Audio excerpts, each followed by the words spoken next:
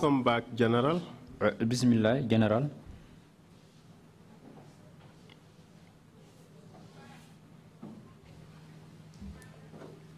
Thank you, Council. Council. Now I want to move to a different topic. After serving for 3 years plus as CDS,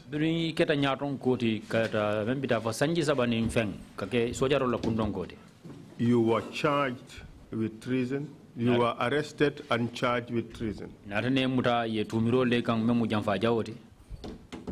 You were prosecuted and eventually convicted and subsequently pardoned.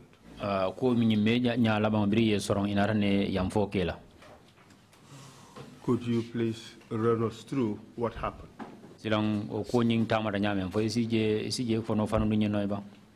Correct, Council. Tonyala Council.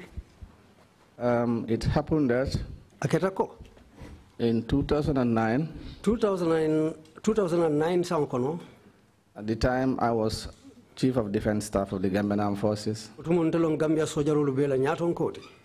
that I got arrested alongside other people. Could you provide their names, please? Abdullah Juf. Go ahead, yes. Yusuf Ezedin. Alias Rambo. Rambo. Brigadier General Omar B. Mbai.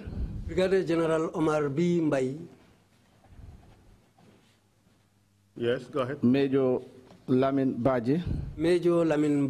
Lamin Bo Baji.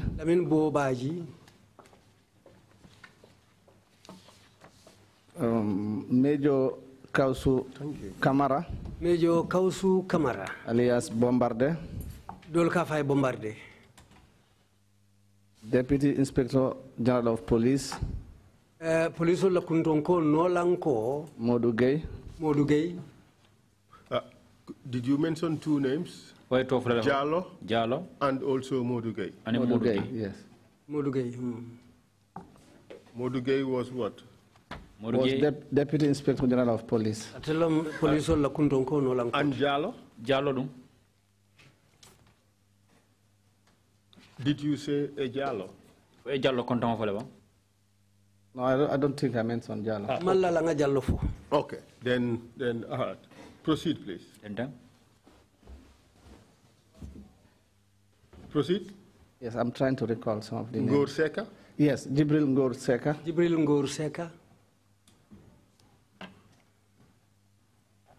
Proceed. And so can I be guided? I've forgotten other names. Yes, those I believe those were the people, according to this report. But ultimately, some two people did not come to trial. No, one person. One person. More killing. In fact, the person was present in the early stage of the trial. So, like I said, myself, alongside those names I've mentioned, got arrested in respect of an alleged coup against the President of the Republic, who then was Yahya Jammeh. I was at a football match, and soldiers went to my house, first in the one in Kololi. I was not found there, and they proceeded to the one in Brusubi. Wrong. Not Brusubi. Hijilo. Bijilo. They proceeded to my house in Bijilo. And I was not found there. I then received a call from my wife in Kololi that soldiers came there in 2 vehicles, fully armed. And when they arrived in my house in Bijilo, my that wife also called me to inform me. Then I was in Serekunda East Football Park. I was with a close friend, Ibrahim Ajalo. When I received the information, I told my wife that I was coming to the house to meet them. My car was blocked by other spectators. I left it with my friend whom I was with at the time, Ibrahim Ajalo. I chartered a taxi and returned back to my house in Bijilo. It was that very day that my wife returned from her trip to the United States. The time she arrived in the house, the soldiers were already there as well. But hence they didn't find me in. They left 2 plain clothes around. As I arrived back in the house, they approached me and explained that they've come to arrest me. But they suggested that they will call their colleagues so that they will arrive with the vehicle. And that happened. Then I was put in the car. Could you tell us the soldiers that came to arrest you? Actually, the soldiers that came, mostly they were junglers. And they were very junior ranks. And I could not recognize them facially. And I don't know them by names. But I could recall 2 people. I could recall the presence of Bora Akwali. And I could recall the presence of Sol Baje. And these were all junglers? Yes, the ones who came, they were all junglers because they were armed and dressed up in jungler uniform, which was black.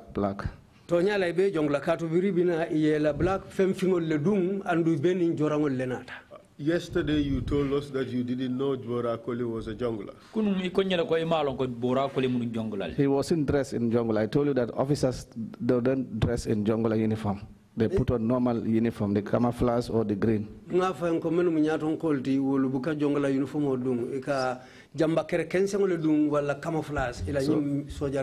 Bora worked under me before at the State House. So of course I was able to know him. But nonetheless he was a jungler. At the time I was at the State House, he wasn't. But by the time he came to arrest you, you could confirm that this person was a jungler.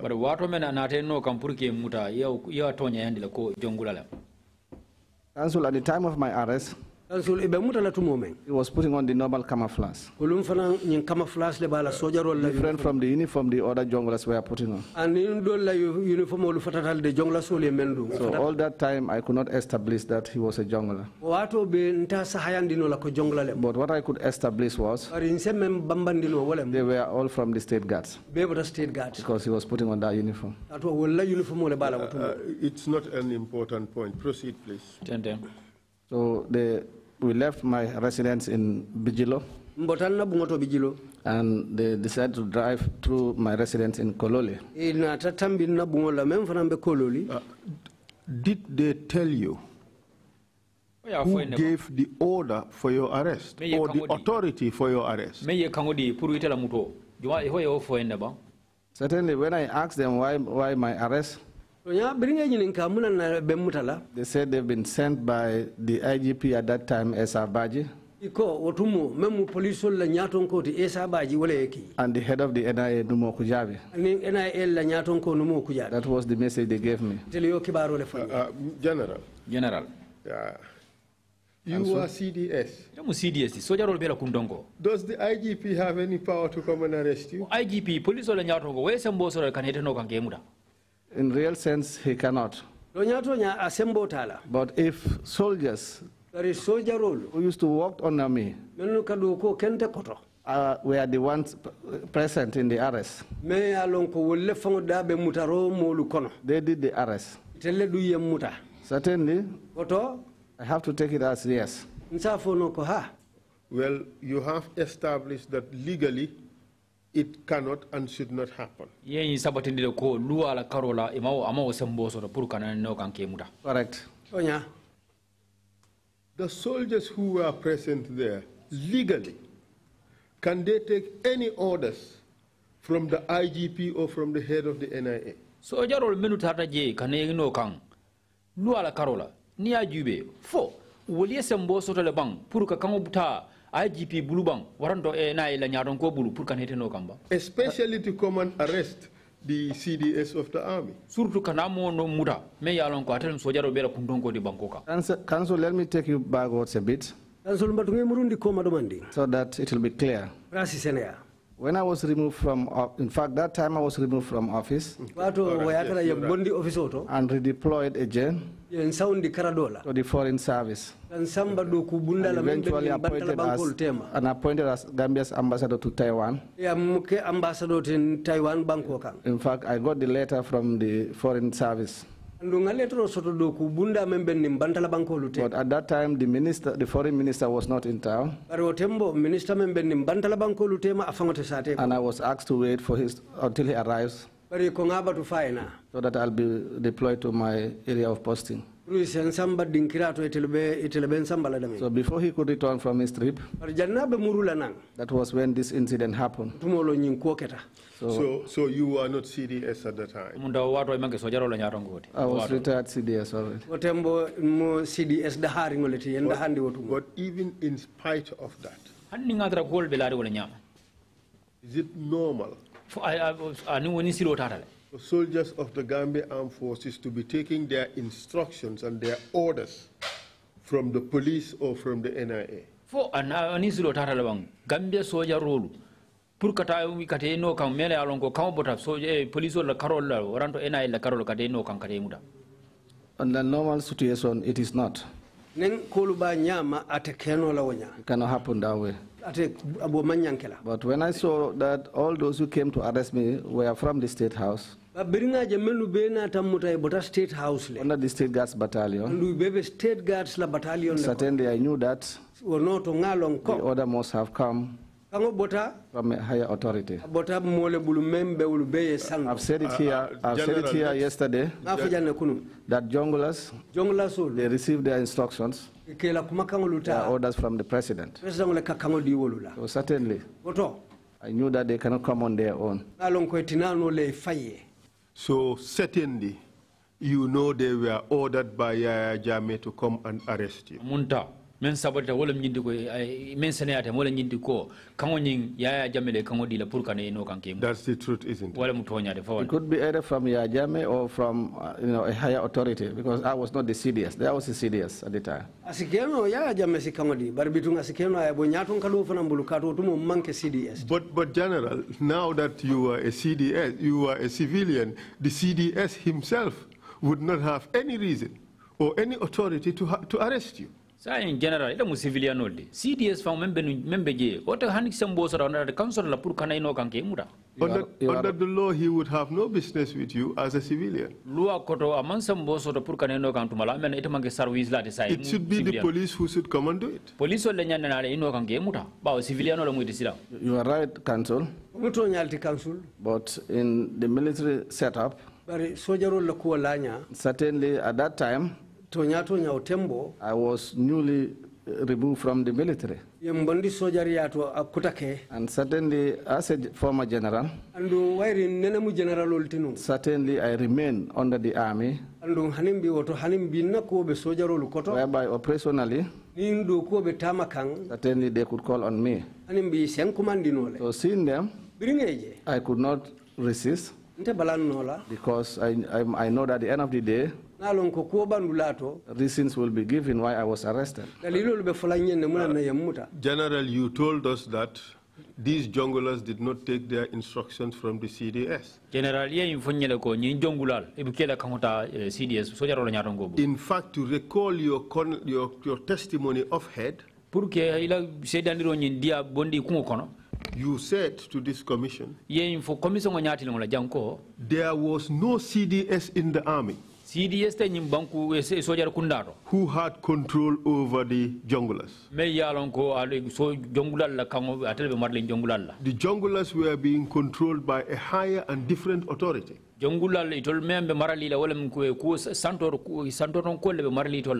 was State House.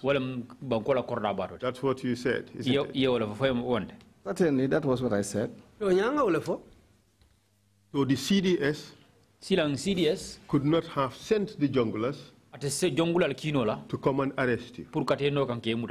So only one person could have sent the junglers to come and arrest you. And that person was Yaya Jammeh. True or false? Council, yes, I said that the president gives instructions and directives to the junglers. Council Tonyala, ngafoko president le kayamaro ning kanglu di jongla sol. But I saw senior officers also in the person of Bora Koli and Suleiman Baji. Nganya tonka dolu fanalu jije menu beko Bora Koli and Sol Baji. We are also serving at the State Guards Battalion. State Guards Battalion. But General, in all honesty, this is a simple point, and let's deal with it quickly. Yaya Jammeh ordered your arrest. That is the truth. That is the plain truth. It's the plain and naked truth. Accept it and we move on. Council, I think if you allow me, I will reach there. I think there is time for every action. And of course, my knowledge also came at a time. So that is why you should allow me to learn. When I reach there, you will know who sanctioned for my arrest. Well, you know who sanctioned your arrest. Just tell us who sanctioned your arrest. You don't have to go through a process of discovery. You know that X person ordered your arrest. Tell us who ordered your arrest.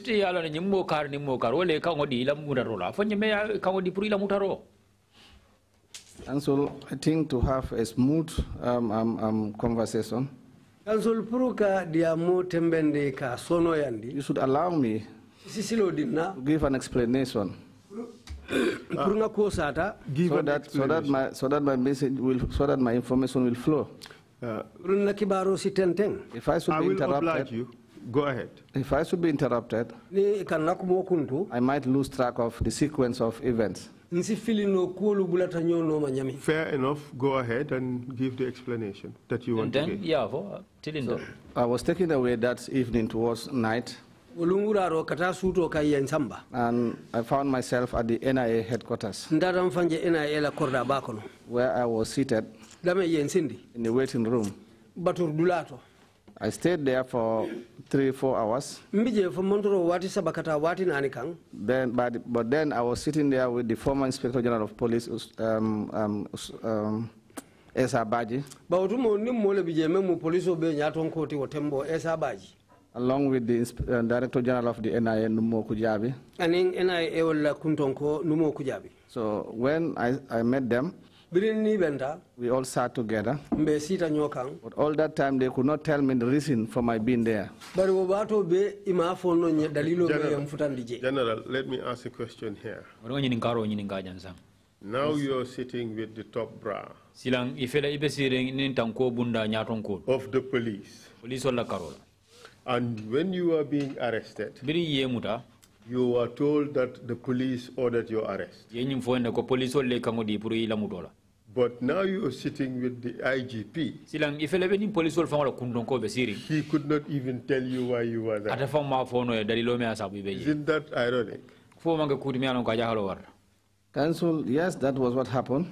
Until when I had to ask him. He told me that just wait. We'll have a meeting later on. We are waiting for some people. So I sat there with them. After a while, then Modugay walked in along with Bombarde Kausu Kamara. They greeted me and they walked past to another office. So I was wondering all along, what happened that I am here? Until the Inspector General is here, of police is here, the deputy is here. And even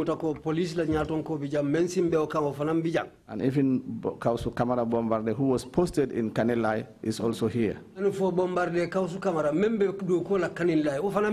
So after a while,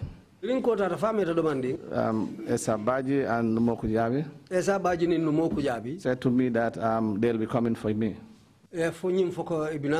So they got up and they walked away to another office. And from there I saw Bombarde and Modugay been taken away. They came and passed me where I was sitting again. Then came up to after midnight, around 1 a.m. Then I was called. Then I followed and then saw myself in a conference room. In which premises? In the NIA headquarters. So in the conference room, I met a panel who broke the news to me that my arrest was as a result of a planned coup that I was involved in. I denied the allegation, and there they gave me a form, made my statement. But in that process, they asked me if I knew who Rui Jabi Gassama was.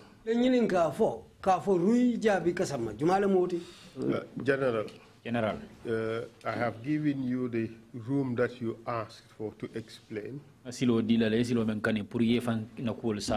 question as to who ordered your arrest has still not been answered. And you have spoken for about 5 minutes. Perhaps it is best that you answer that question and then you continue on this narrative.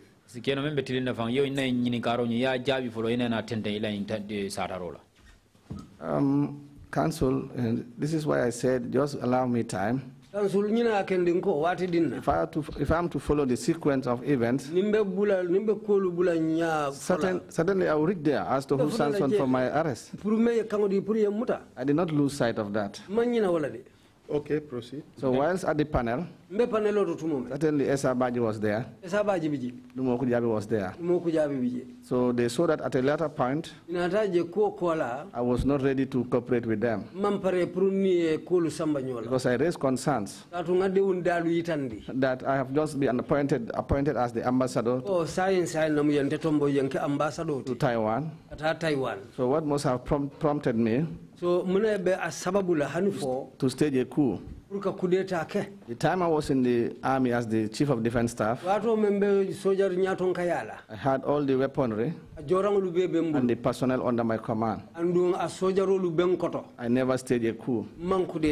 I told them when the president was in Mauritania, there was a planned coup against him. I foiled the coup when the president was not in town. If I had wanted, at that time I could have been president. So it was when Baji reacted. I said to me, sir, we have been given information. And the president sanctioned this panel for us to arrest those people and to investigate into the matter. That was what he told me, that the president sanctioned for that. So, the president ordered your arrest? Certainly, if he sanctioned for that panel, And that was what Esabaji told me. The president sanction from my arrest. We have received information that for the 2006 panel, people who appeared before the panel and did not cooperate were tortured by the junglers.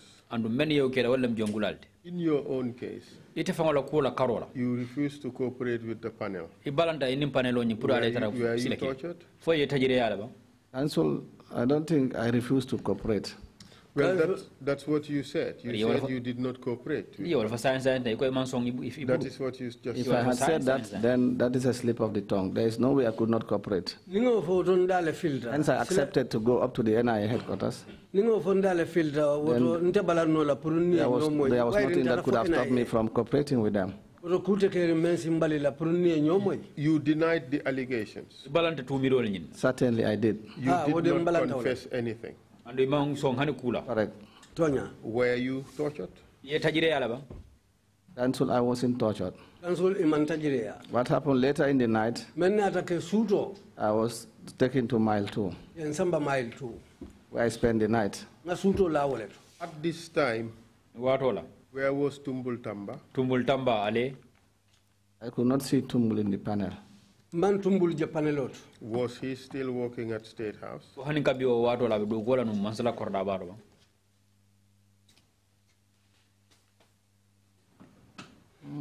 I cannot remember whether or not if Tumbul was alive that time. How about Musa Jame? Musa Jame too was, one time he was dismissed from the army. So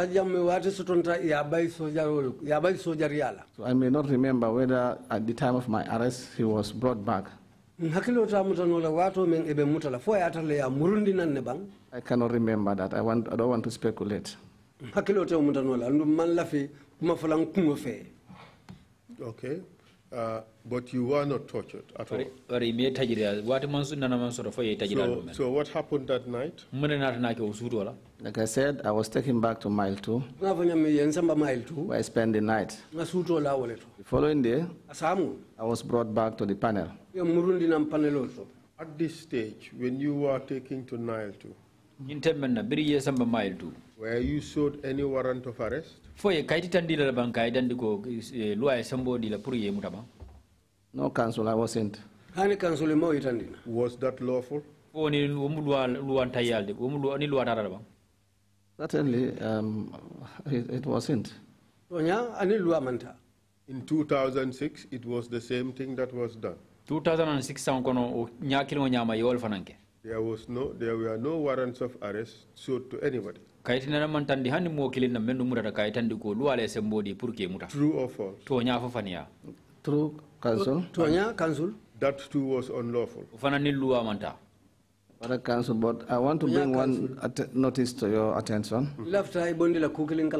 In the military, certainly up to that time, the soldiers, we in the military, and we are not conversant with the law. To deem it fitting that an arrest warrant must be needed for somebody even who was suspected to be committing an offense. So that was why I did not even think about that. Because already I was a suspect. That was why I was arrested. So I wouldn't ask for an arrest warrant. This is not about you asking for an arrest warrant. This is about a procedure of law that was not respected. And you clearly said that in your case it was unlawful. Equally, in the case of the 1996 guys, it was also unlawful. Ite fanga ya fo jan 2006 ya men keta je woni luwa manda ite fana na ko me akata nyame ngoni ufana mu luwanta yalti. Council, it might be only a legal minded person. Council asikeno momen hakilo fanuta luwa la karola. We know about all that procedure. But once you gather information of a planned coup, I don't think we will have that mind to say we need an arrest warrant for somebody suspected of planning a coup.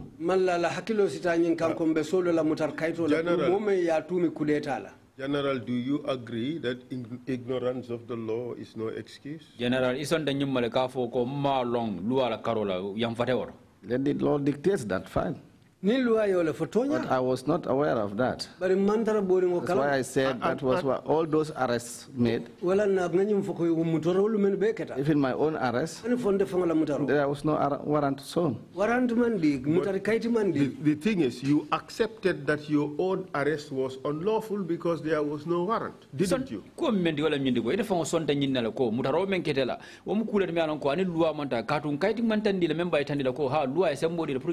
Certainly later I came to know about that because through my lawyer. Already I was arrested at the time. I am just trading on the same point.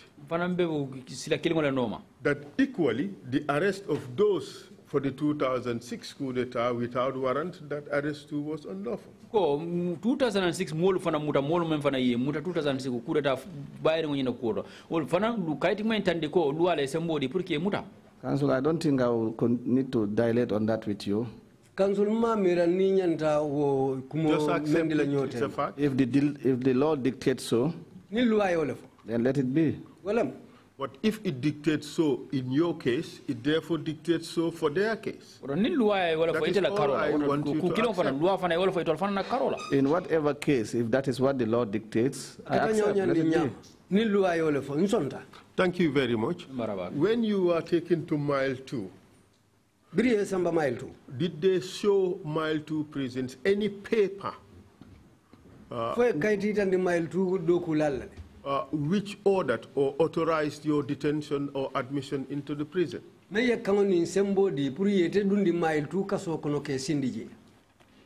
Council, not to my knowledge. I just saw them writing my name in their diary.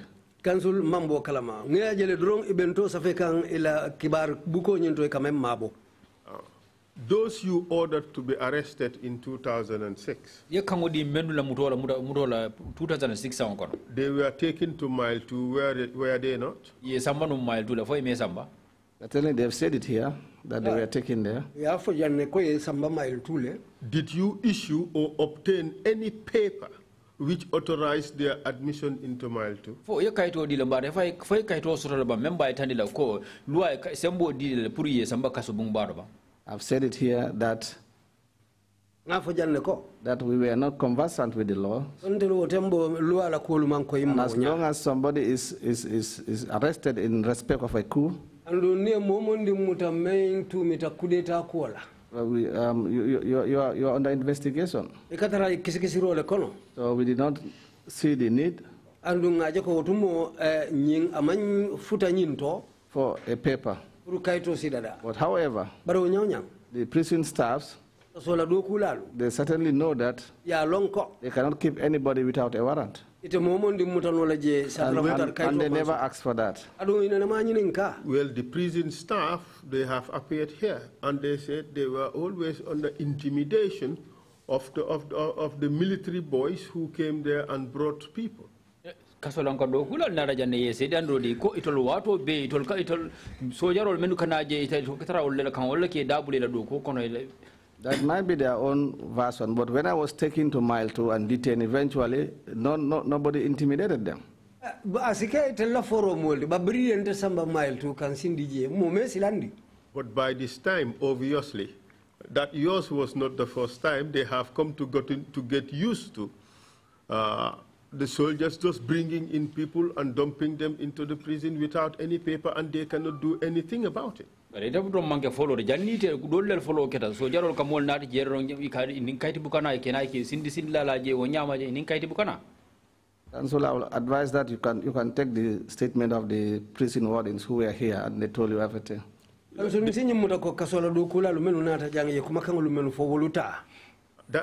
is exactly what I am giving you. This is the complaint that they made. They said they had no choice. Then let the commission decide if they have no choice. Where they have no choice, and we also, like I said, we were not aware that we needed an arrest warrant or a detention warrant, at the prison. But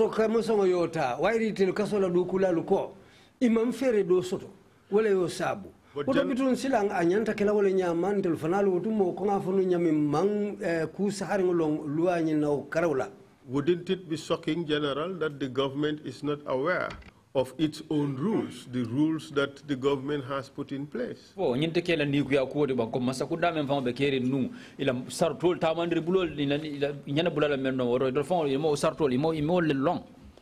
And so I can say that you are more legally minded than I, so you can make a decision on that.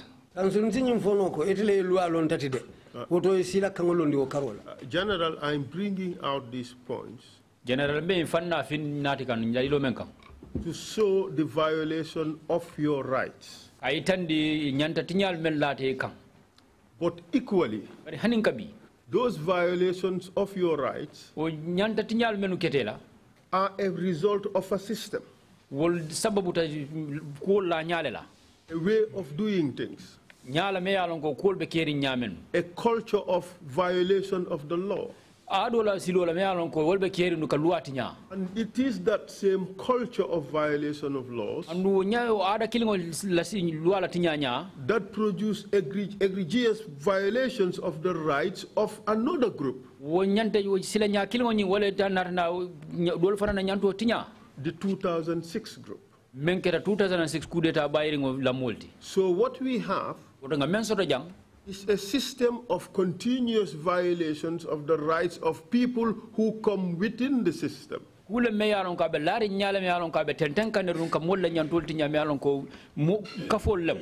So, General, this is not about you. What I am doing is exposing that unlawful system, so that that unlawful system could be changed, such that what happened to you and what happened to those people of the 2006 alleged coup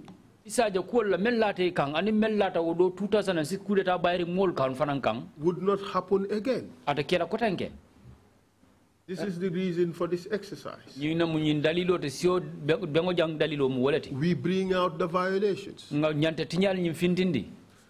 So let's move on. Were you taken before a judge? And so we were in mile 2. Or close to, if my memory serves me right, close to 3 weeks. Without appearing before a judge. Are you aware that that is unlawful? Certainly, like I said, I wasn't conversant with the law. I didn't even know how many weeks or days or months it takes for a detained person to appear before the law. That was not part of our job. That was why we are not conversant with such. Well,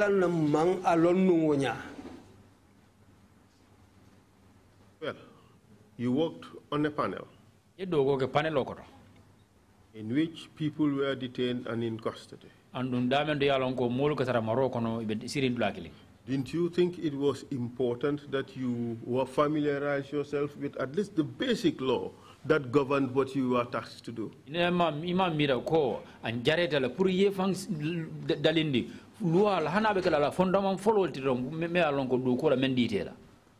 Council in this country, the military has its role. The police has its role. NIA has its role. And it is very obvious that when it comes to the application of the law, police is entirely responsible. So hence there were senior police officers, even the IGP. So certainly I would have expected them to advise us on the side of the law. So on this occasion, the system failed you. True or false? It is now I'm realizing that. What the system failed you. That's what I mean. It's now I'm realizing that. I didn't know that there was a period that I needed to be detained or appear before a lawyer. So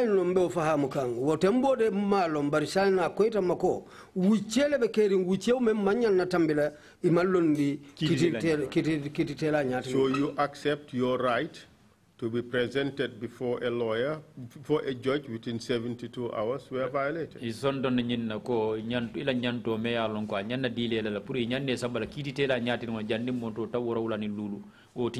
Certainly afterwards I was able to know that. Equally, for those of 2006, their right to be presented before a judge or a magistrate within the 72-hour period was violated. Haninkabi 2006 kafu grupo ni moli ni fana yemenu muta ko nyanne sambala kiti tela santon ko waranta dumalan ko magistrate waranta jojo o fana yo tinyala katu me samba kiti tela nyata ngo membira fa montro tawara wala ni lulu o fana tinyata. Certainly if my rights were violated, certainly theirs too was violated. But like I said, hence we were not conversant with the law. There was no way we could have applied that. We know you have said that. We don't have to repeat it with regards to every violation. We take it that you have said that. All I'm trying to do is to show that we had a system of violating the law of this country.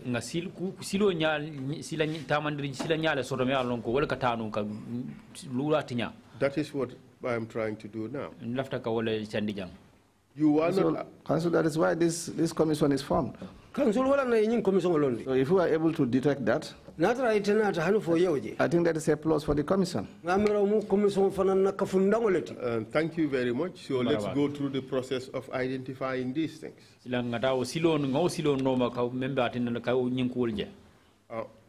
You were not given a lawyer. No, Council, I wasn't given a lawyer. That too was a violation of your rights. It was later I came to know of that. Well, we had Bunja Dabo, his testimony. He said he asked for a lawyer. When you were sitting there in the panel, he was denied a lawyer. That was unlawful. And so I will say Bunja didn't speak the truth. Anybody who was taken before a panel accused of a coup do not have the mind to request for a lawyer. If Bunja said so, that is not true. Otherwise, I would, if I'm telling you what our perception was, your mind will not go to thinking to get a lawyer. Well, General, he says his mind went to that. General, he asked. And so you might have the opportunity to invite some of the panelists. And you can put that question to them. But what I have told you is none of the arrested persons requested for a legal representation. But General, you know, this is not a matter of knowledge of the law. Everybody, I mean, this is very, very basic. You know that if a person is arrested, the person is entitled to a lawyer. it behoves the state to give the person the opportunity to have a lawyer. That is very basic. Is that not true? Council, that is not true. These people seated here, ask them how many of them knows that when you are detained, you need the service of a lawyer.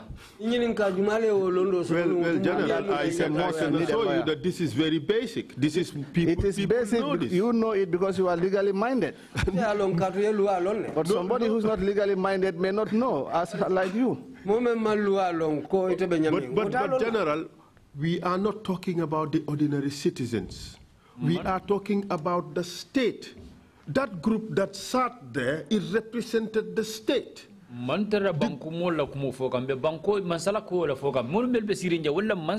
The group that sat there is, in fact, the entire law and security enforcement apparatus of the state.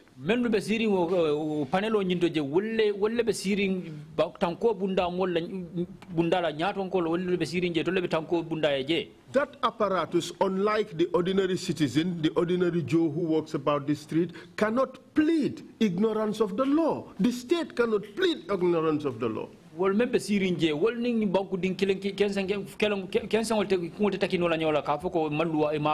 That is the difference. Council, the position you are sitting, you are legally minded. The panel you are talking about was composed of the military, police, and other service personnel. I think probably you might visit the syllabus of the military training. Then you will acquaint yourself with the syllabus. It is not a rule that every soldier is taught about the law. General, the problem is you are personalizing the issues I'm raising. It's not about you. My suggestion is not that you, Tombong Tamba, you did something. What I am saying is the failure of the state to do what it is required and obliged under the law to do. It is bigger than you. This is all the entire law enforcement and security apparatus of the state sitting together.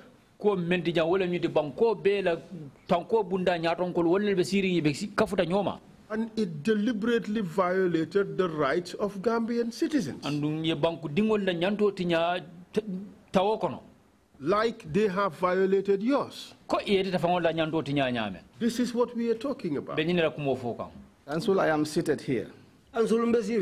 Then ask me questions that will concern me as a former serving member of the military. But that is what we are doing. What we are saying is you sat there as CDS together with heads of the police, together with heads of the NIA, without any regard to the laws of this country.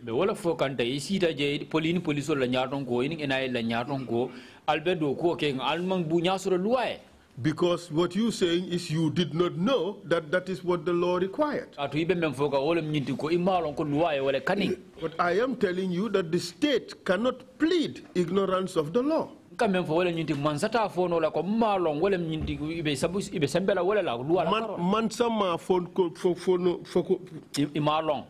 Mansa can say that he didn't know the law. So who was Mansa in this context? Mansa Kunda was this institution that was put together. You represented Mansa Kunda. The panel represented Mansa Kunda.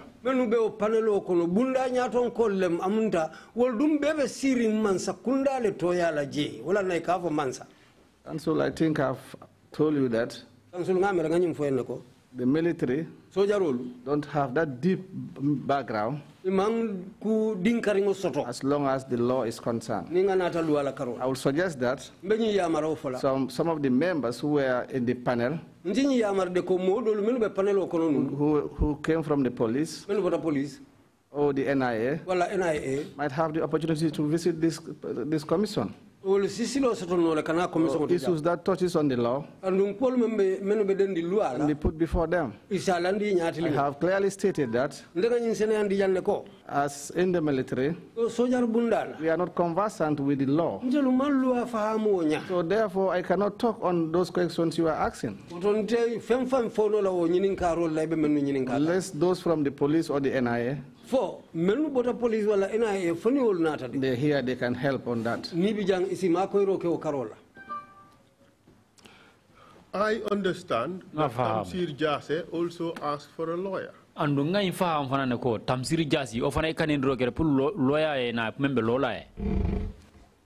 that was denied.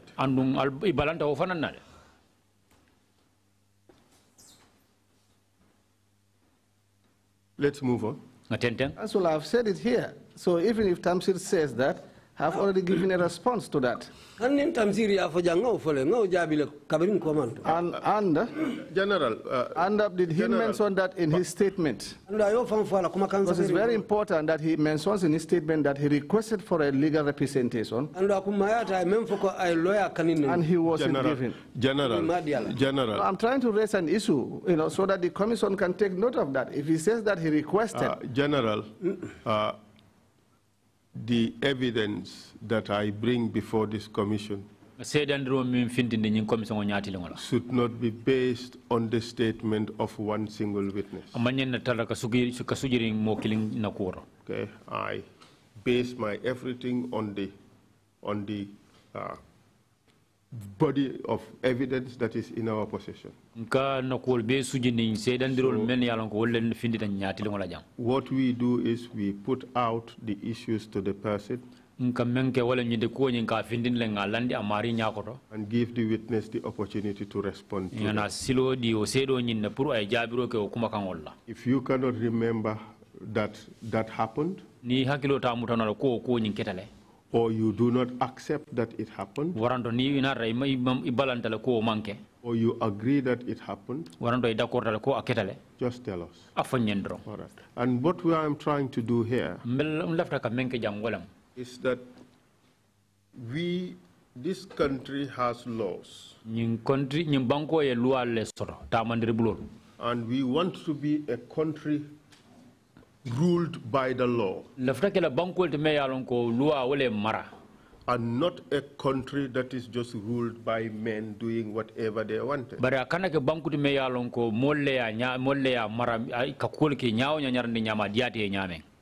This is why I am bringing these things out.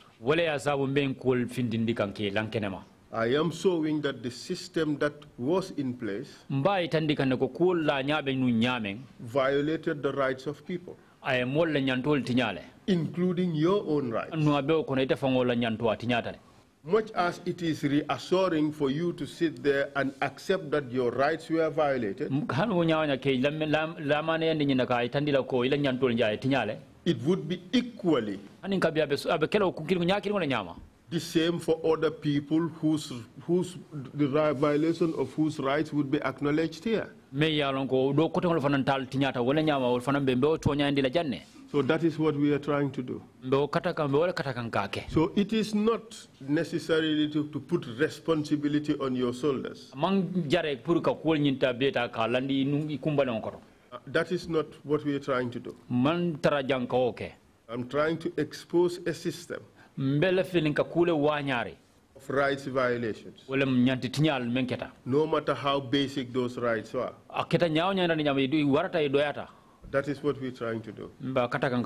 So, and in so doing, I want to show that the state cannot plead ignorance of the law.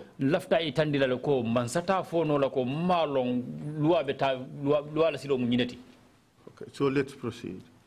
And so, if you say the state cannot plead the ignorance of the law, Like I said, that is why this commission is here. Those wrongs can be put to the state. It's not for me, to put that to the state. In fact, that was why I told you. At that time, I never knew. Now that I heard it from you, because I was not legally minded. Yes, so I know that the state has failed in that area. Thank you very much. I think the issue could have been over long since if you had just acknowledged that, well, you know that the state has failed in that area, and then we proceed. Council, this is not a law of court. This is an inquiry. Whereby we cannot all the time be having answers of yes or no. Where I'm sitting, they are allowed to dilate further. Instead of yes or no. But General, definitely you cannot say that you have not been given the opportunity to answer questions. General, you have been given ample opportunity. Some questions just require yes or no. And so you'll agree with me, those that require yes or no, I've been saying that. Sitting on this chair, those that I feel need further explanation, I do that too. Let us proceed. Thank you. Good. You told the commission earlier that you were never tortured. That is the fact. And there was an instance where you were to be tortured. You were not tortured, but you had to go back and pretend that you were tortured. That is what you said earlier. Council, it happened one night after midnight that I was removed from my cells in the Mile 2 prisons, and I was taken away by junglers, people dressed in that jungler uniform. I was taken towards the Bond Road in those swamps. I was made to alight from the car. I was led into the mangrove swamps and was asked to sit on the floor. Then somebody dressed in that jungler uniform placed the gun on my head. But I didn't say anything. He asked me of my involvement in the coup. I stood by my initial statement that there was no planned coup, and I was not involved in any coup that was planned. Of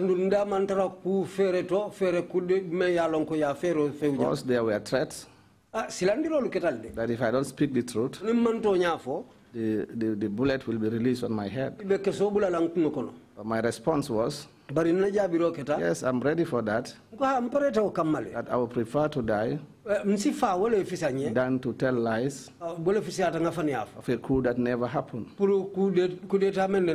It's happened that there was one soldier who was not dressed in jungler uniform, whom I recognized. I could hear him shouting at this particular jungler, stop what you're doing. He walked to where we were, and of course that was how I was able to recognize him. He was Sehu Jallo. Sehu was an orderly at the State House when I was there. So he's a soldier I know. He shouted at the jungler that to stop that. And then I was told to get up. led to the car where the car was parked on the highway. There I met Bobaji. The whole Bobaji also was brought in there through a different vehicle. And at that time, I could recognize one of the junglers, Nuhabaji. Then we were told to board the vehicles. Each of us boarded the vehicle that brought us.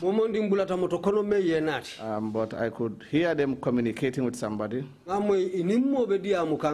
I could hear them informing that they were heading to the NIA headquarters. So from the Bond Road, we had driven to the NIA headquarters. On arrival, suddenly we met Bojang, what's his name? Solo Bojang. He was waiting outside. Of course, he exchanged words with them, which I didn't hear. And then what happened was, Solo instructed that they should lead us to the conference room upstairs. And of course, I was the first to be led.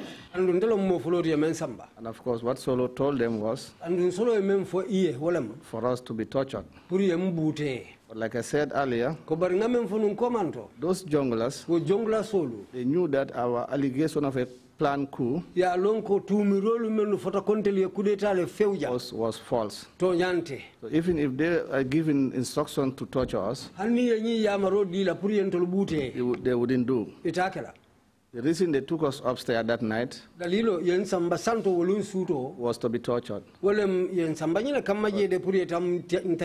we reached the conference hall, I was the first to be taken before Bobaji. What they did was, they had, of course, some sticks or batons, I'm not sure. They started hitting the tables. They said they will hit the tables so that if Solo Bojang hears that, he will feel that we have been tortured. That was what they do. And before we left, those junglers advised us that when we are coming down the stairs, we should be limping as if we suffered that torture. And of course, they don't want Solo to notice that we were walking normal, meaning that nothing was done to us. So certainly we complied. When we were getting down the stairs, walking towards our vehicle, we were limping. And certainly when we reached the mile, after they took us back to the Mile 2 prisons, that was the same impression we saw there, as if we were tortured. That was why in the cell number 1 where I stayed, all that I pretended that we were being tortured. So my colleagues there, I had certain file before this commission that I was being tortured seriously. It was as a result of this. I also had the prison officers say that I was tortured to the extent that I couldn't walk. I want to set on record here that they might have made a mistake. That wasn't me. There was no particular time that I was tortured that I could not walk. I had their testimony right away that it was a mistake from them. So we were brought back to the prison. So there we stayed. I even pretended I'm getting some treatment, such as massage. But in real sense, I was never tortured. Quite an interesting story.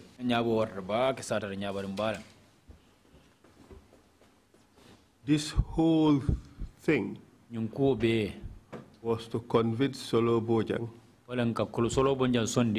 that you were tortured.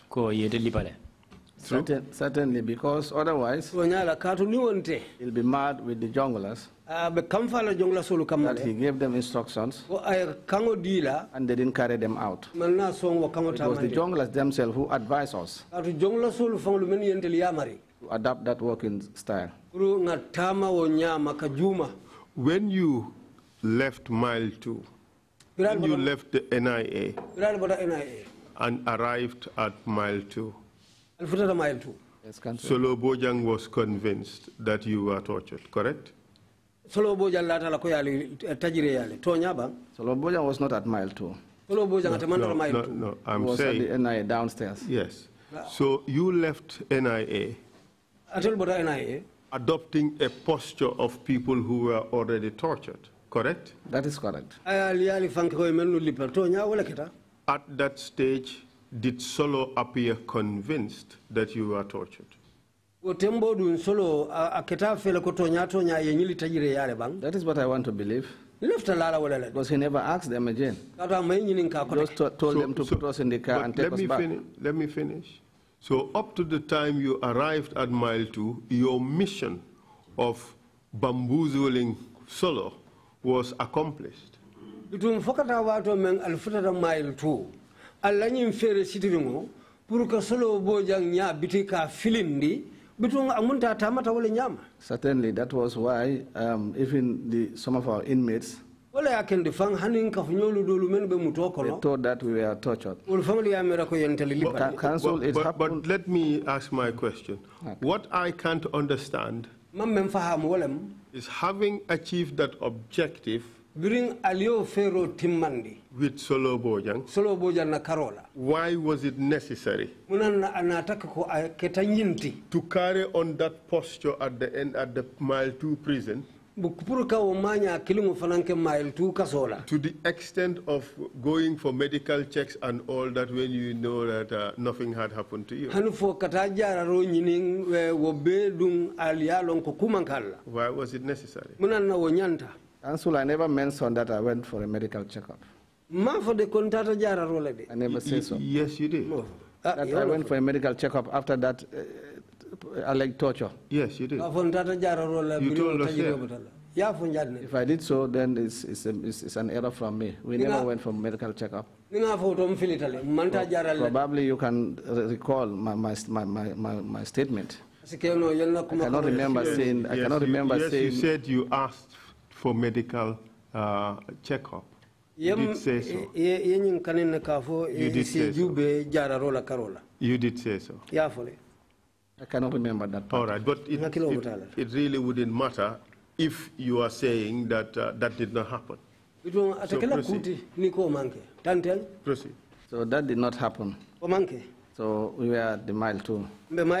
And one day, I was removed from my cell. This was late at night too. With Modugay.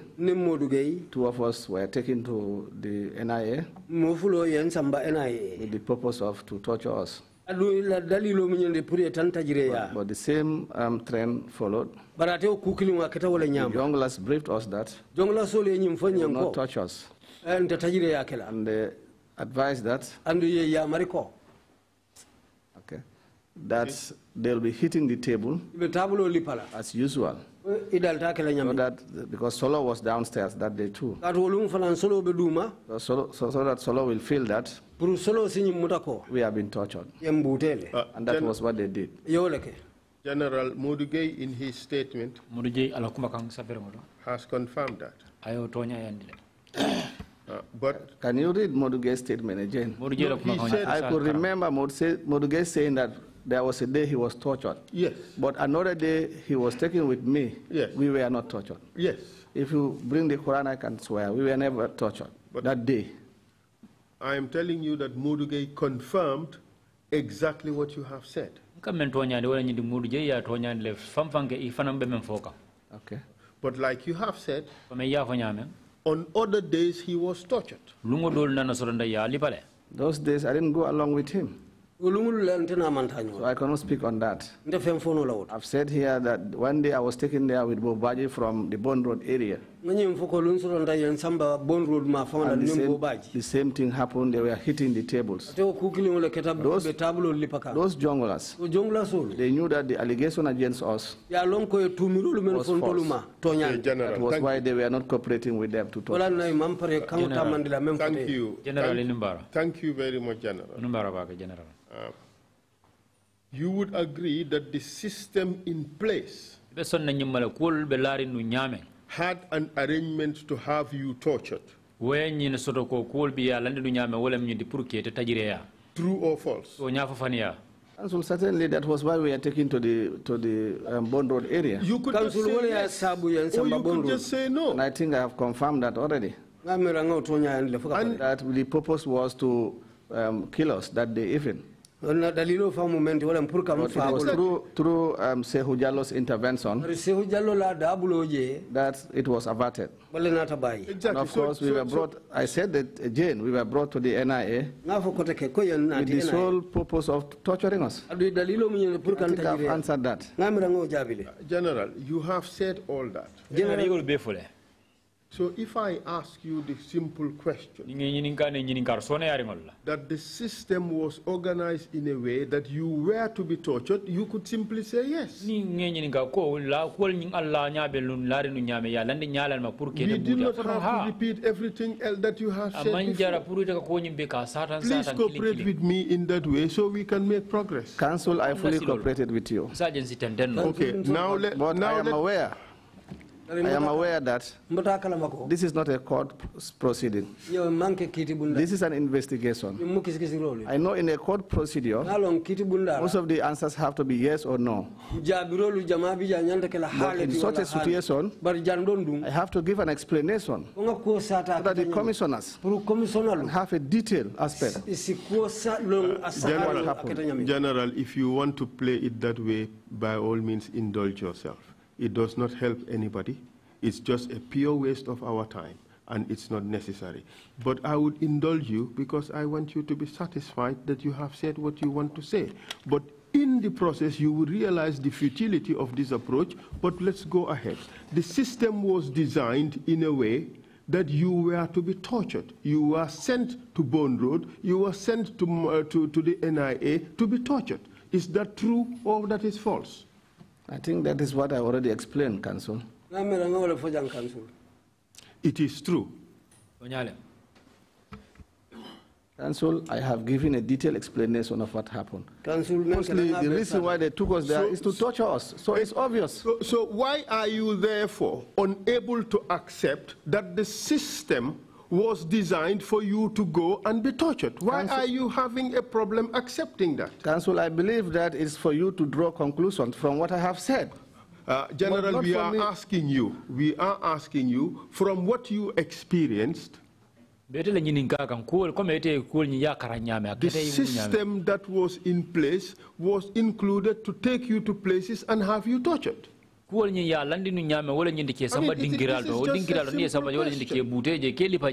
and so whether a system in place or not, I was taken to be tortured. Thank you very much. That was what I said. Thank you very much. Thank you very much. And that system in place came from people who worked at State House, correct? Then it was coordinated by Solo Boja. State House. And these were people who took their instructions from Yaya Jammeh. That's what you said before. True or false? Yes, before I said that. Perfect. And it is this same system that obtained in 2006. The same group of people, not necessarily the same individuals, but this same unit was the unit that was responsible for taking people out of Mile 2, people who were accused of treason, and torturing them at the NIA.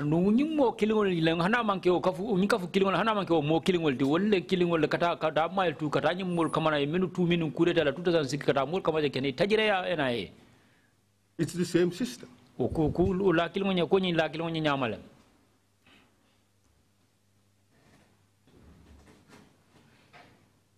I will take that to be a yes, Mr. Chair. I already responded to that.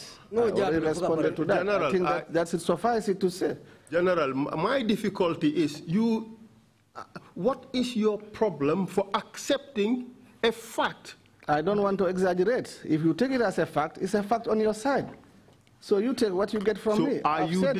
You see, you are ready to accept that it was the system that did you in 2009, but you're not prepared to accept that it is the same system that did others in 2006. If they say so, they said it before you, and you are the I am asking you. You heard from the others, you heard from me. General, you were at the center.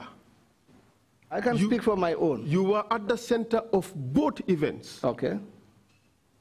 So the system that sent you to be tortured is the same system that sent Wassa Kamara to be tortured, that sent MC Cham to be tortured, that sent Yaya Dabo to be tortured, that sent Bunja Dabo to be tortured, that sent, what's his name again, Kambai to be tortured, that sent Demba Dem to be tortured, that sent Mariam Denton to be tortured. If you can accept it for you, so if those are your accept it for the others. If those are your conclusions, fine. No, we are asking you who was at the center of both events. I did mention, I think I did mention to the commission the roles that Solo played. It was Solo I've been seeing all along, coordinating. Well, in the other one, it was Tombong Tamba and Musa Jame you were seeing all the time. Being at the panel. Yes. I've said that well, if you want to take us backwards, then we go back till tomorrow. I've said that Musa Jame and Tumbul, they were present in the panel. And I've said that tortures were never conducted in the conference room. I've said that, so I stand by that. When you were taken to be tortured, was it at the conference room, at the panel? It wasn't. Exactly. So if we talk about Tumul and Musa, I wouldn't say anything on that. I wasn't there. General, you seem to be avoiding. Avoiding what? Accepting that there was a system in place in this country, a system of brutalizing its citizens to compel them to accept false allegations, to accept allegations, whether they false or true. That was the system. Accept that the system that to which you were sent to torture you is the same system that obtained in 2006. Very good. If those are your assertions, you can put them in your conclusions and help the we are asking you, are you denying it? I have said all what I know. And are you denying it? About the system, I don't know anything about the system. I've said all what I know. If you suggest so, then help the commission. You can say so. So you deny it?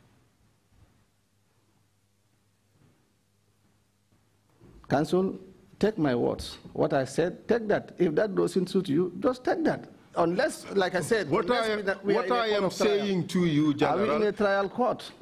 No, you are in an investigation. Fine. So investigation, mission. I have said what I know. And a fact-finding mission is also what courts do. But the issue here, General, is. The issue is. Can we allow the interpreters to move on as well? People outside want to know. They want to hear what's going on. It's not to buy time, but anyway, interpreters come in and interpret that. What I am saying is, let's help the interpreters. Is there was a system which in 2009 sought to have you tortured with a view to obtaining confessions from you. And that was unlawful. Equally, it is that same system that operated in 2006, wherein all those people who were sent before the panel were also tortured with a view to obtaining confessions from them.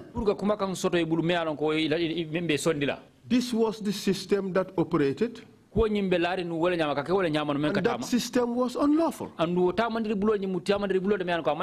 Do you agree or do you disagree? Council, you can use your own word as a system. But I have narrated my experience, what I went through. So you can draw your conclusions, whether it was a system or whatsoever you call it. Okay, let me change the question. Okay. What happened in 2009 was strikingly similar with what happened in 2006. You agree?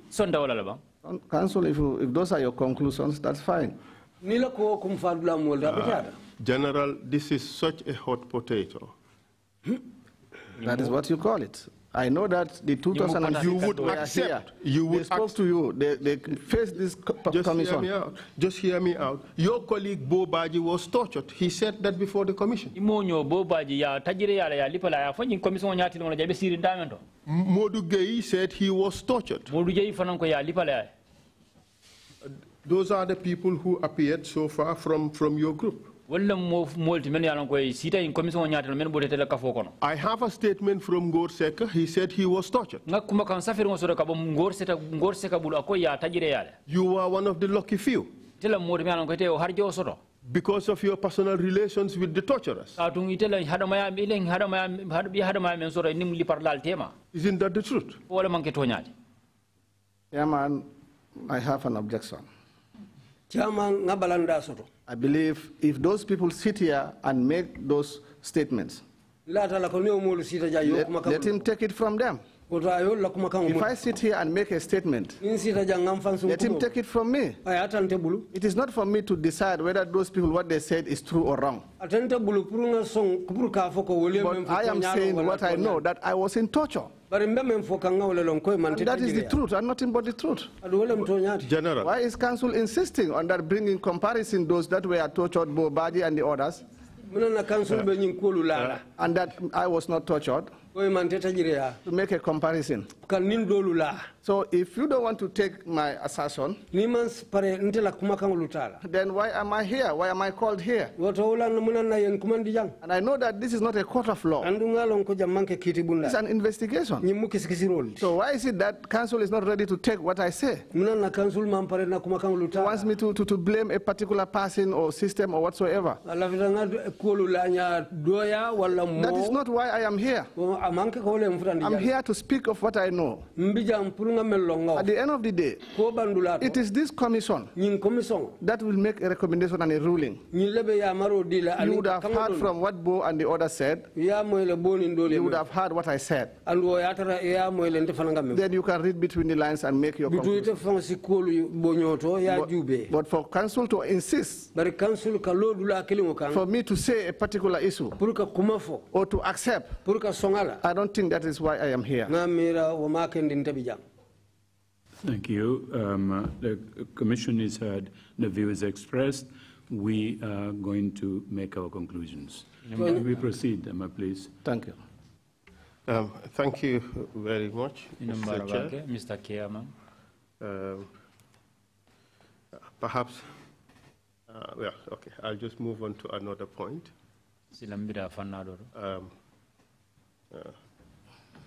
A report was produced of the investigations.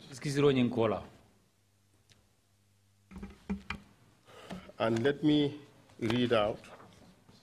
Okay. Thank you.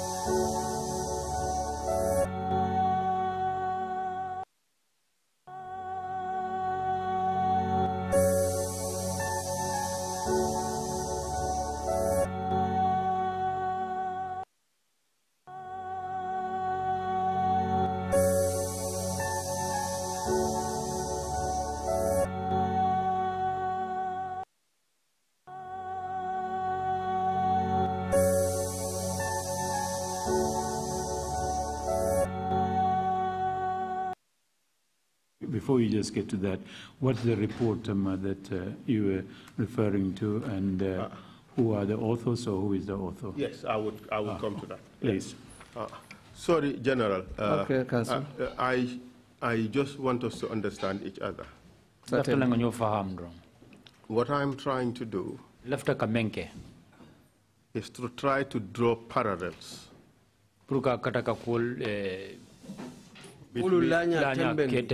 between 2006 and 2009. Well, 2006 and 2019, right? And we have to be honest enough and accept the violations of the law, whether we knew that they were violations or not. And the whole reason for this is we have a responsibility to show a systemic violation of the laws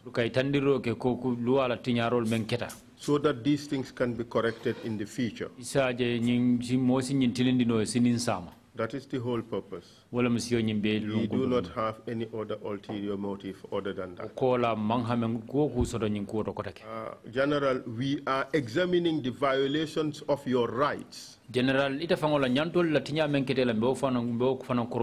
that is our obligation.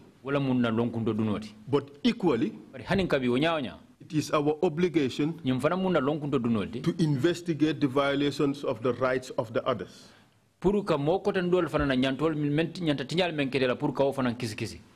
And I am trying to show that what is good for the goose, in this case, is also good for the gander. Just like your rights were violated, it was the same approach and the same system that violated the rights of others. This is what we're trying to do. And fairness and honesty would dictate calling a spade a spade. What was done to you that was wrong and done to some other person would equally be wrong. This is what we are trying to show. Council, certainly I agree with you. Calling a spade a spade. But when a spade is not seen, how could that person call it a spade? When the person sees a spade, he'll call it a spade. So whatever I say here, I've said it is not a trial court. Take that from me. General, I've wrote a statement. So whatever I say here, even in a trial court, the evidence is adduced by whoever. Certainly has to be taken by the judge. And he makes a decision on those at the end of the day. I stand by whatever I say here, and I stand by whatever comes out of it. Because I know it is only the truth that I know is what I'm saying. Okay, General, thank you very much. And it's only the truth that we're seeking for. No, nothing else. The torture of your colleagues in 2009 by that group from State House at the NIA was unlawful, just like the torture of the 2006 crew by the people from State House at the NIA was unlawful. Well, fortunately, according to you, you were spared. Just like Ja was spared. So the system had a way of shielding some people and brutalizing the others. I will move on. So I disagree with you that assertion.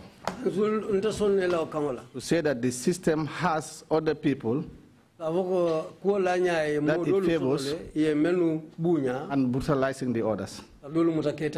Those that conduct this whatsoever you call brutalizing witnesses, it doesn't follow that all the time it was the same people that comes. Probably the people who got me out that day might be different from those that got other people those days.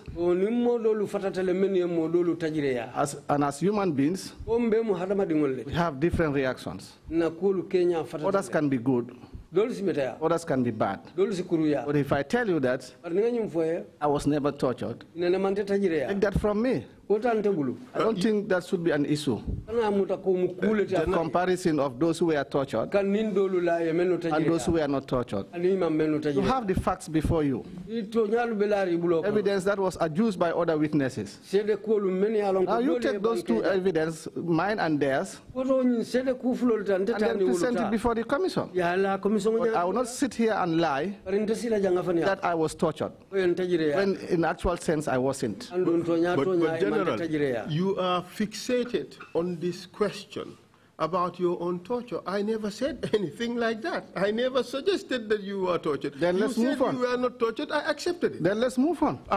And indeed, we are on. We are on to other things. I have lots of statements here which say you were tortured. I never confronted you with anyone. Can they be more rightful than me?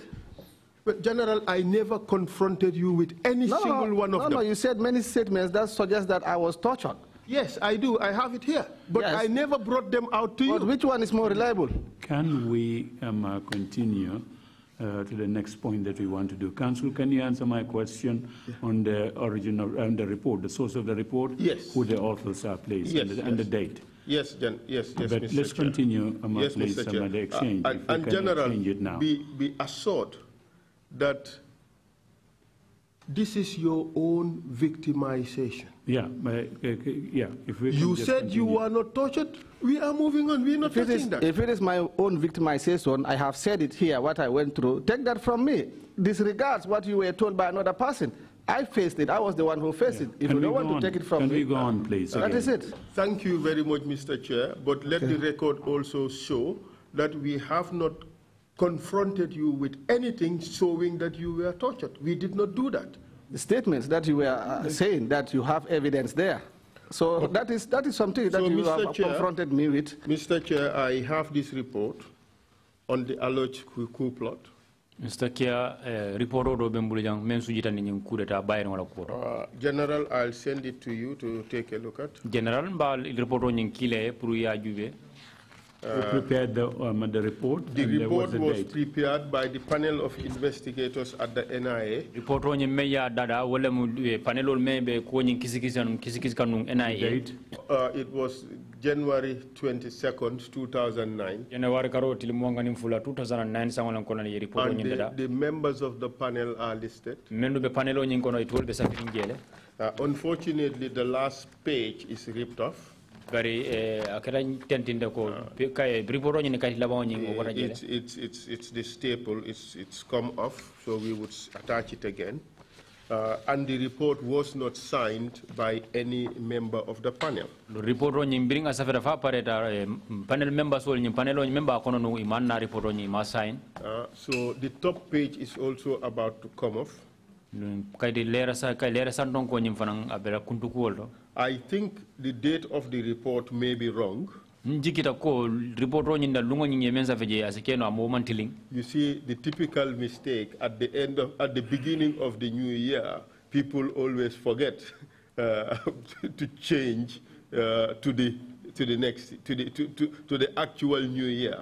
You know, they always refer to the previous year. The events being investigated were November 27th, 2009, but the report is dated 22nd January 2009. I want to believe they meant 2010. So I would send the report to General to make a quick browse through. Report kila general pro say report on jube tariarenge.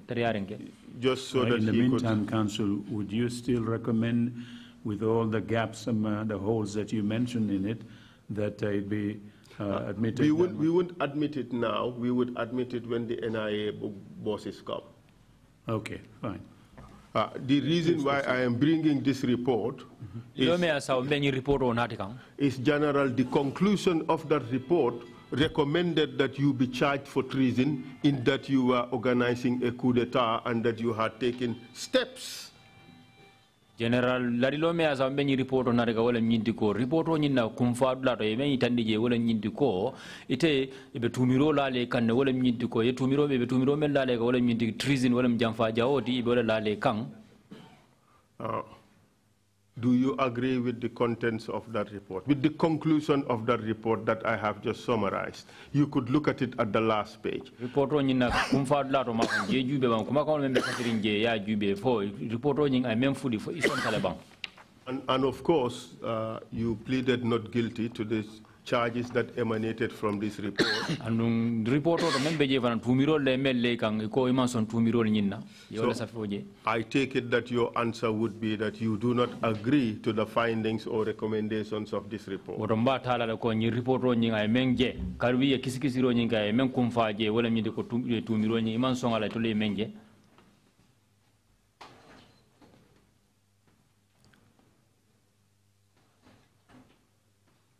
The conclusions would be on the second to last page. Yes. Thank you, Council.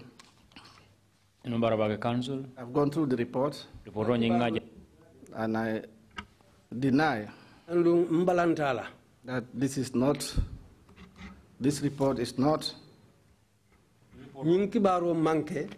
not correct, which they suggested that I was part of a group that planned a coup. So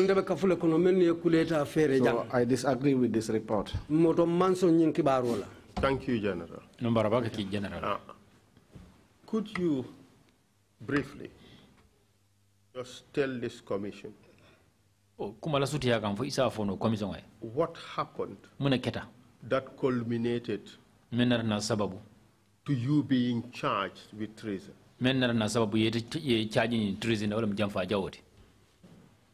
Why do you, or how did you come to be charged with treason? Council, I've talked about our arrest in respect of this alleged coup. It happened that two young boys, small boys for that matter, accused us of planning a coup. These were those named as Ibrahim Asanyang and Rui Jabi Gassama, or Rui Jabi Kujabi whatsoever. Following that allegation, we got arrested, investigated. But it happened that all of us denied the allegation. But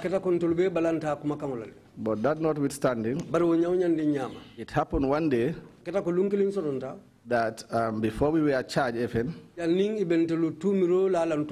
still remember it was on a Monday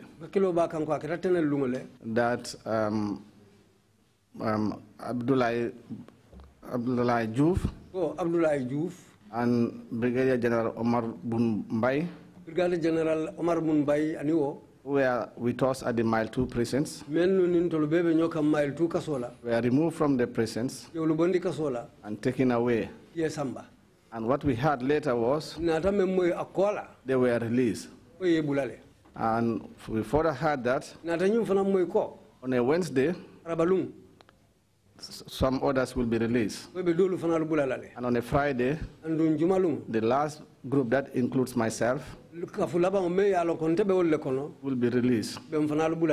But the following day, Tuesday, we saw Abdullah Juf and General Omar Mumbai being returned back to the prisons. Later we came to understand that there was a big concern from the panel members because they felt that once we were released, certainly the president will turn around and have them arrested. But something led to this release. The president at the time, President Yahya Jammeh, got confused with the briefings he was getting from the panel at the NIA. Because he kept receiving different statements. To the extent that he assigned one Sehu Jallo that he must come to the panel and get the real facts. And Sehu Jallo came to the panel.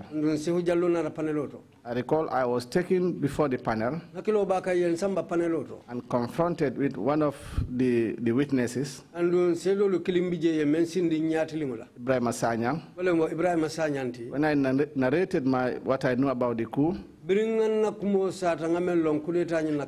that Ibrahim was given the chance to also explain, Ibrahim started explaining fresh things that were never mentioned earlier. But before he could proceed further, the panel has to call off the confrontation. But all that time, Sehu was there, Sehu Jallo was there taking notes. And it was one boy called JT Kujabi. This JT Kujabi was not working for the NIA. He was not a security officer. But he was in the panel that day. Knowing that this Ibrahim Sanyang was trying to reveal the facts, which will lead to Sehu getting the real true story of the allegations. And then knowing that if Sehu unraveled the truth, I mean the panel knowing that, and if he presents those facts to the president, certainly the president will release us. And at that time, if you give a lie to the president, and he comes to realize the truth, you, the liar, becomes the victim. So when they knew about that, what they did was, in fact, that was how Sehu went to the president and gave him the true story of this allegation. And the following day, Monday, that was what led to the release of Abdullah Juf and Omar Bunbai. And a plan was in place so that on a Wednesday, a team will be released. And Friday, I, along others, will be the last to be released. But those people who allege us, who fabricated this evidence, when they heard about the release of Abdullah Juf and Omar Bunbai, knowing that the next move is they will be arrested for telling lies against the president, they went and used the DPP, the Director of Public Prosecution. General, allow me to interrupt you here. I hate doing that, but allow me to do so. Who is this person or this group of people that sought to have you incriminated? That have come to realize that this initial allegation is going to fail and they went to the DPP.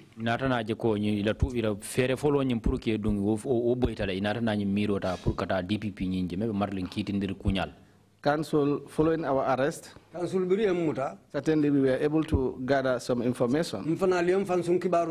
These two boys that are mentioned that allege us, we were made to understand they earlier on alleged the former IGP Usman Sonko, stuck of like Esa Baji. He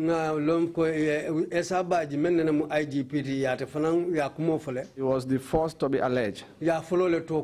But until he was invited to the NIA, and then all of a sudden things twisted the other way around.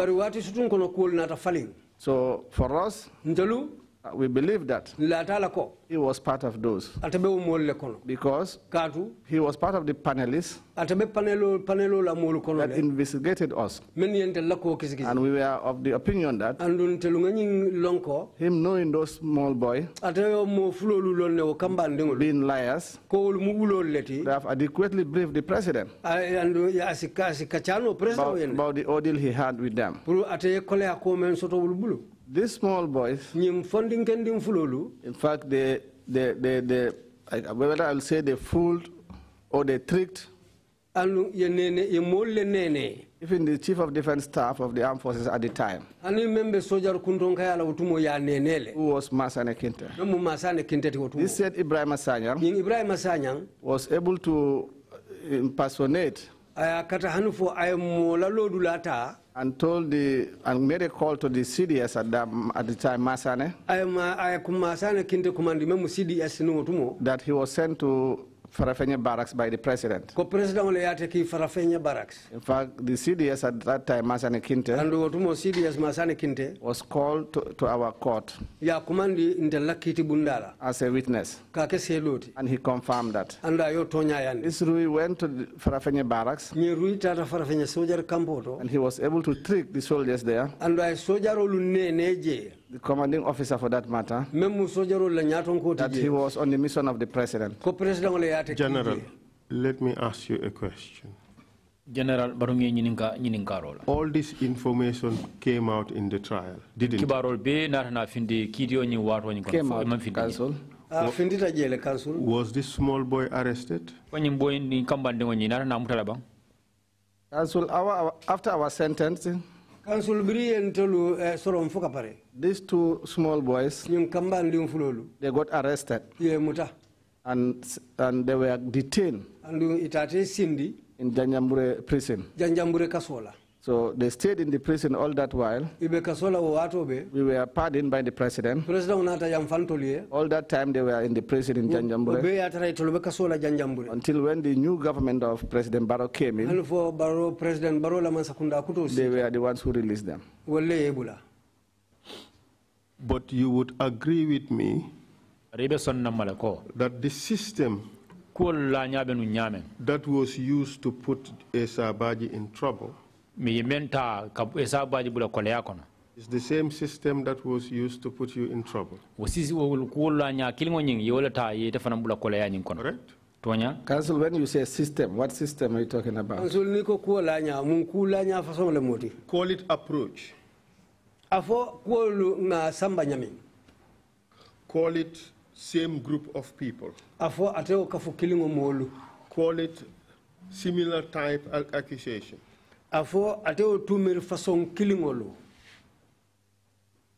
Would you agree? What I will agree to is a group of people certainly wanted to see us in trouble. And they allege us of plotting a coup, which they carried to the president. Because sooner or later the president was briefed on the facts by Sehu Jallo. I've said it here. Certainly the president started releasing our team. And if those same people go around using the DPP, or the DPP who had the investigation file, suggest to the president that this was a coup in the making, it was real. What the president could do at that time was to have us rearrested. And that was what happened. Because we all know what the DPP means in terms of being advisor to the president in legal issues.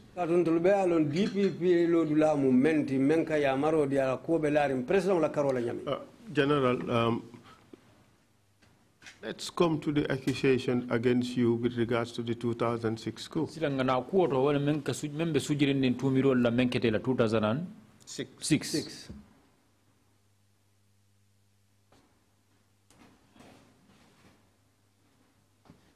Council, I'm ready.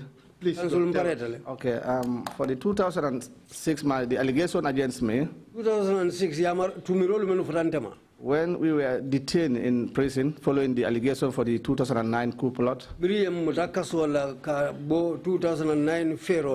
the arrival there, it was when we came to know that another plot was being set up against us. That is those that were involved in the 2006 coup,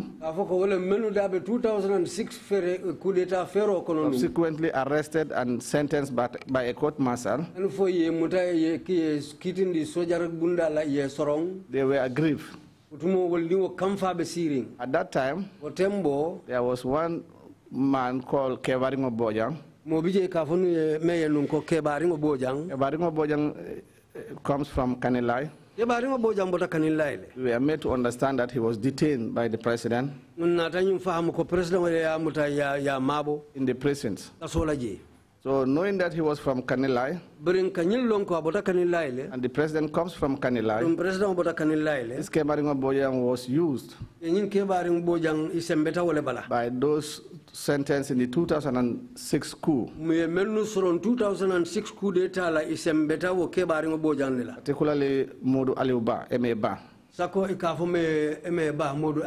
Because when we were there, we were made to understand that this Modu Aliuba was the one taking care of this Kebaringo Bojang.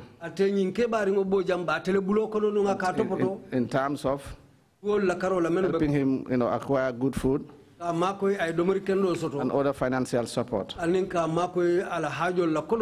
the arrangement they did was, they knew that Kebaringo Bojang will be released soon. They put to him that when he is released, let him talk to the president about them, that they are sorry, and that there are other people who are part of the coup. The reason being that they wanted the president to be angry in hearing that news from them. And those people they alleged to be part of the coup was my own self. The other people were Commodore Sajo Fofana, Wali Nyang, Captain Wali Nyang, Babi Navy Lieutenant Silla Kujabi, Navy Bakono Sojari Lieutenant Tome Kafai Silla Kujabi, Mfalin Jabang, and I cannot remember the names of the other people. So when he reported, when Kebaringo was released, presented those plans to the president. At the time, the president didn't know that it was a plan. So Kebaringo succeeded in having Modu Aliuba released from prison.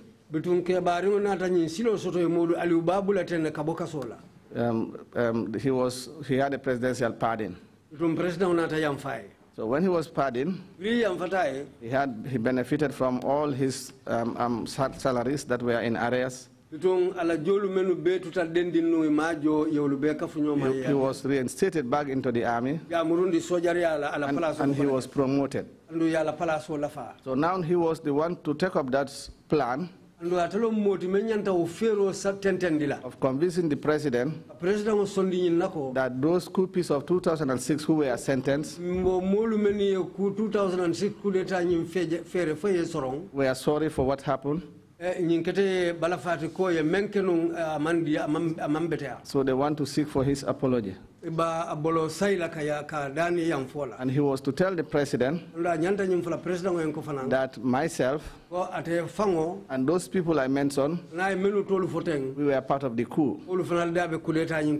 And in doing so, they had hope that the president will release them, the other 2006 coups who were sentenced in mile 2.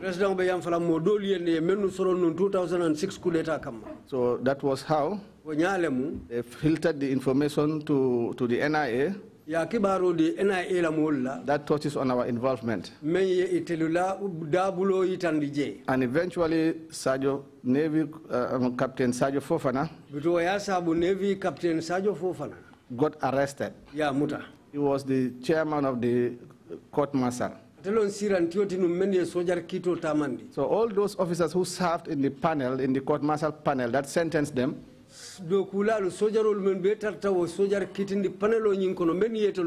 were either arrested, detained, or dismissed from the service. And then that was Sergio Fofana was in mile 2. Captain Wali Nyang was also detained in mile 2. But others were allowed, released, they were dismissed and released to go home. So some of these 2006 coups, whilst we were in mile 2 with them, we have been taken in and out. Bunjadabo was among them. Kamara was among them. Captain Dabo was among them. Allow me, General, to just interrupt. Why were they being taken out and in? What do you mean by that? They were taken to the Justice Ministry and also to the NIA, where they started writing statements to implicate us. It was Bunja Dabo and Emeba who wrote statements to implicate me that I was part of the coup. Bunja Dabo stating that Nur Cham informed him that I was part of the coup. Emeba also stated that when he knew about the coup, he informed my orderly, and my orderly informed me. And Wasa also wrote a statement against Silla Kujabi. So all those, like I said, all those who are part of their court martial panel were implicated and statements written by them. So when they succeeded in that, and Emeba was released, before we were taken to a court, Emeba did not do what they agreed, which was to make sure that he helped them so that they will also be released. So when our day of trial came, of course, me and Sergio Fofana were the ones charged. During our trial, some of them were called as witnesses. In my own case, it was Modu Aliuba, who was already outside, and Bunja Dabo were to testify against me, to state my involvement in the coup. And for Sergio Fofana, at that moment, it was Captain Dabo. He appeared before this commission. Yaya Dabo, you mean? Yaya Dabo, correct. Yaya Dabo made a statement alleging the involvement of Sergio Fofana. So on the day of the court, myself and Sergio Fofana were taken to the courts. Yaya Dabo and Bunja also were brought to the court to testify as witness, and Emeba. When the matter was called, Bunja was to be in the dock to give his witness statement. He refused. He said he will not get in the dock.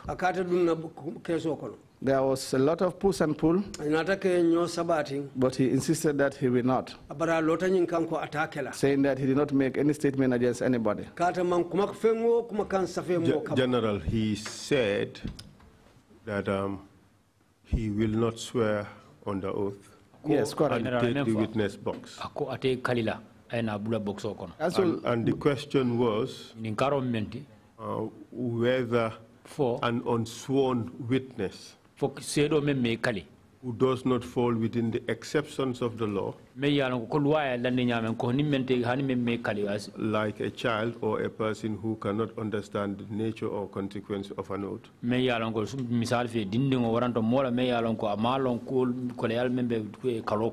how could the person testify without that? Proceed, General.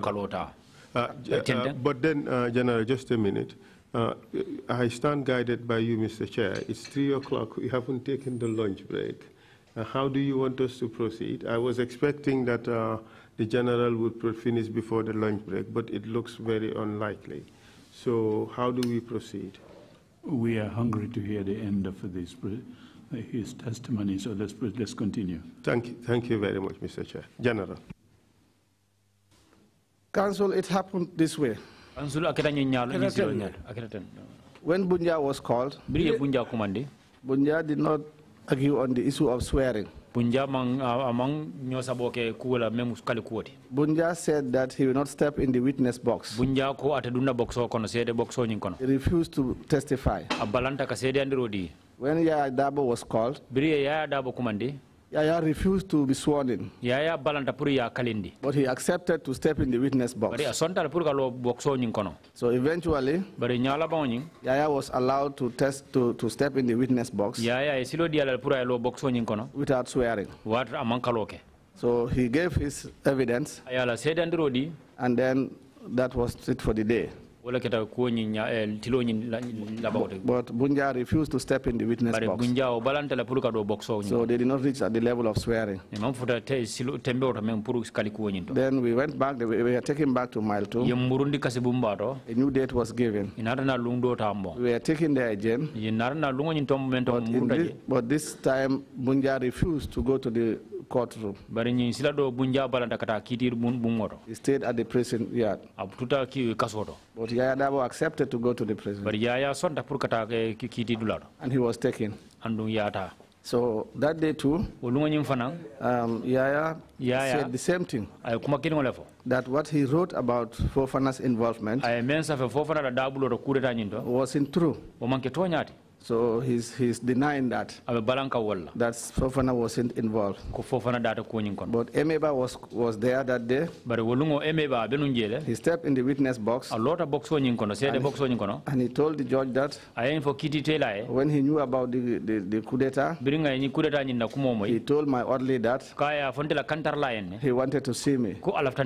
And the orderly brought him to me. And he told me about the plan coup. That was the evidence he gave. But he said he didn't tell me, he was afraid to mention that during the court martial. Because he thought that if he mentioned that in the court martial, I was going to go after him. That was what he said in the court. And then that was how we closed for the day. And then in the subsequent days, he continued testifying until we reached at the ruling judgment day. The judge was Ikpala. In the judgment, certainly our lawyer was optimistic that we were going to win the case. Our lawyer was Sirif Tambedu. Because it is very clear in the law that when you charge somebody for treason, there is no way he can be sentenced on corroborated evidence.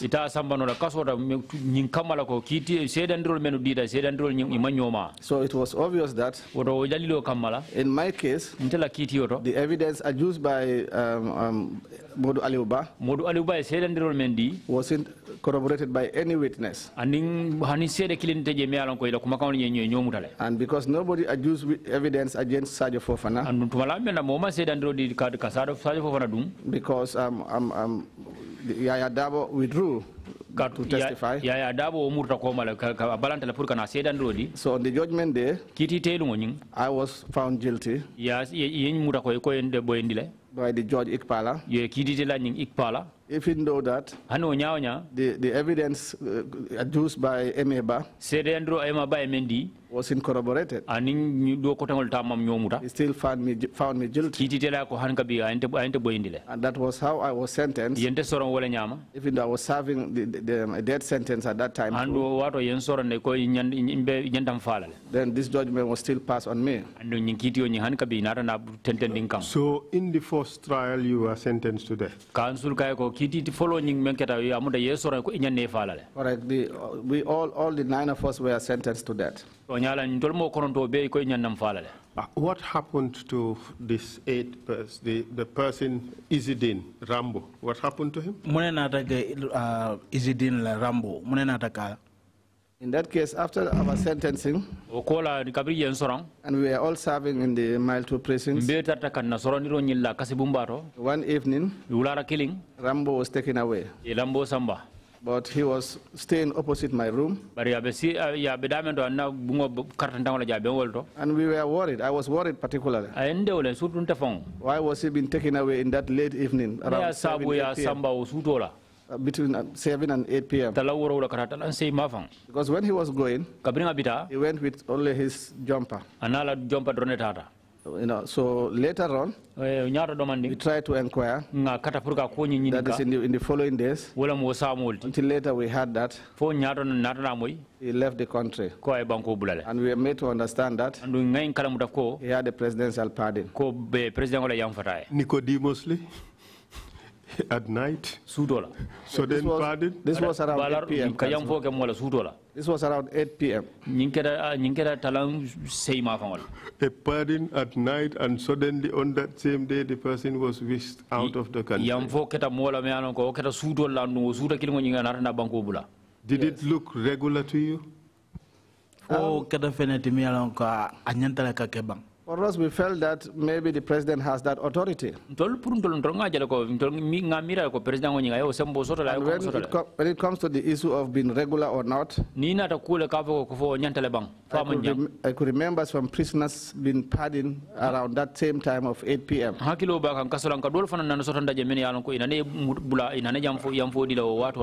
happened on several occasions. All right, so it was no big deal for you? Certainly, hence it was happening, so it wasn't a big deal. The rumor in town was that he was paid money to release that person. If that was to be the case, would you still say that that is regular?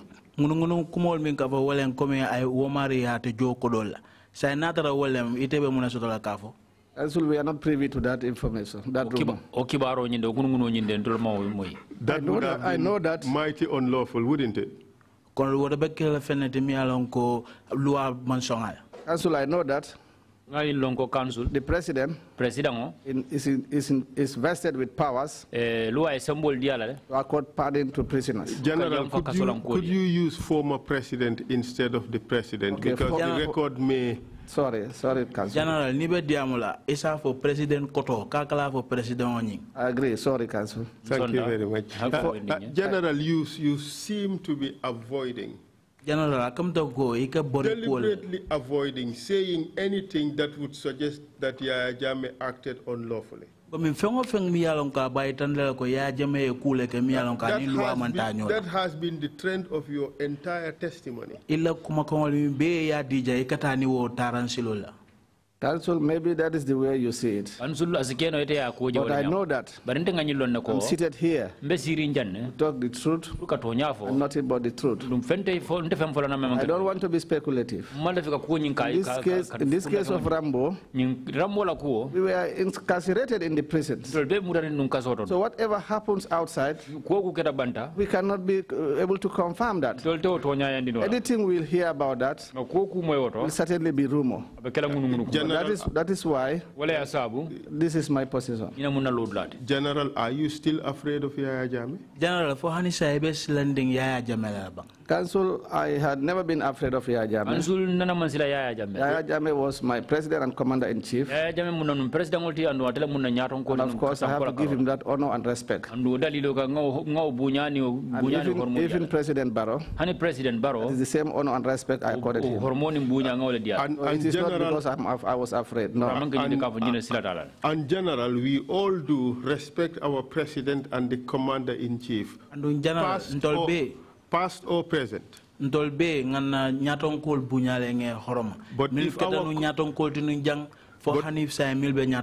if our commander-in-chief acted unlawfully,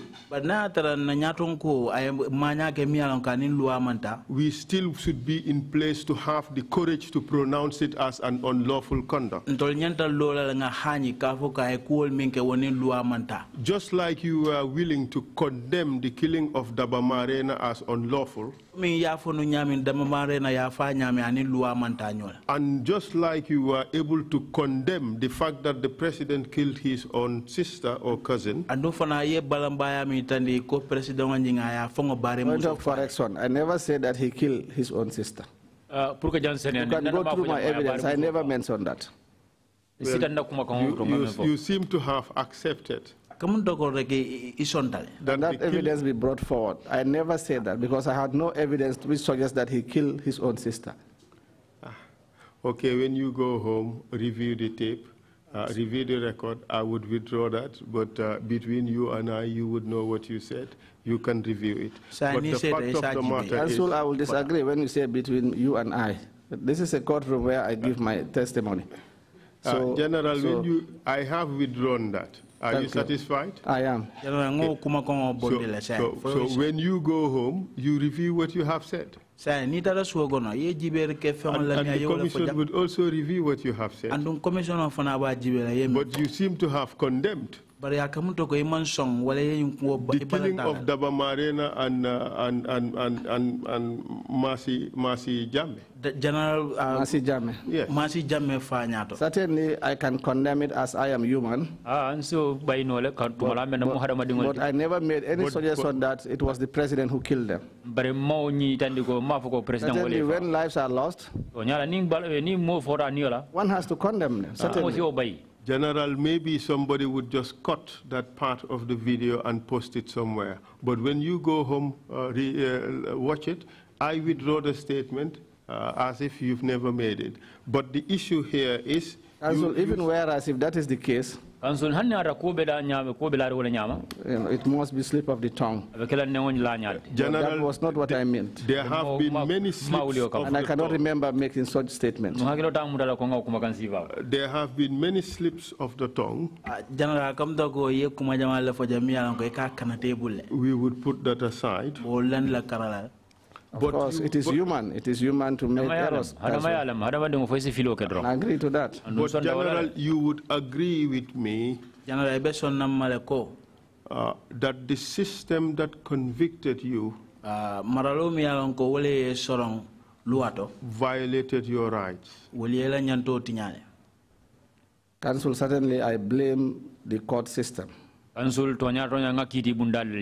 was sentenced by a court of law. So I blame that. I've mentioned here that the Director of Public Prosecution, or even whereas I don't mention that, I want to bring that to the attention of the Commission, that prior to our charges being implemented, Each of us, we the 9, we are taken to the Aegis chamber. The day that we were taken there, that day it was myself, Obimbai, Modugay. We are taken before the DPP Chenge. I was the first to be led into his office. In reaching his office, he looked at me. He said, "Oh, you are young CDS, you are a young general. Oh, you look smart and you are, you are handsome." He said to me, "Look at this file. This file contains evidence and photographs of the boat you people bought in Bissau that was going to transport the weapons to the Gambia for your planned coup." He said to me, "Now, what I want is if you could serve as state witness. If you agree to that, from here, my office here, you are going straight home. You will not return back to Milton." My response to him was, "I am not that type." I said, "I'm sure you heard about me. And look at me properly. There is no situation that can warrant me to lie, pardon, and leave my colleagues in the prison." I said, "All I can tell you that the allegations were a lie." I said to him, "Return me back to Milton." That was how I was led out of his office. Then Modugay was ushered in the office. The same offer was given to Modugay, which he declined. He was led out. Brigadier General Omar Mbai was led in. Brigadier General Obi Mbai fana ya fana dundi. The same offer, which he declined. So in a sense, all the 9 of us got offers so that you can accept the making of the coup, serve as a witness, and then you'll be pardoned to go home, which we all declined. General, Counsel, you would not have been convicted with regards to the 2006 coup if there was no Emeba. General, tendun loi bulote lale kang foye sorong na atra nung Emeba la kumakang altije. You agree? Counsel, I agree that even Emeba testified before me, the law is very clear on that. Anybody charged for treason cannot be sentenced with uncorroborated evidence. General, your answer could have been a simple yes, and we save all that time. General, so like I said, this is not a court proceeding. This is an investigation. I should be allowed to explain further. And that is what I'm doing. But you haven't given any further explanation. All you have just done is just to move on to issues that you were not asked. But let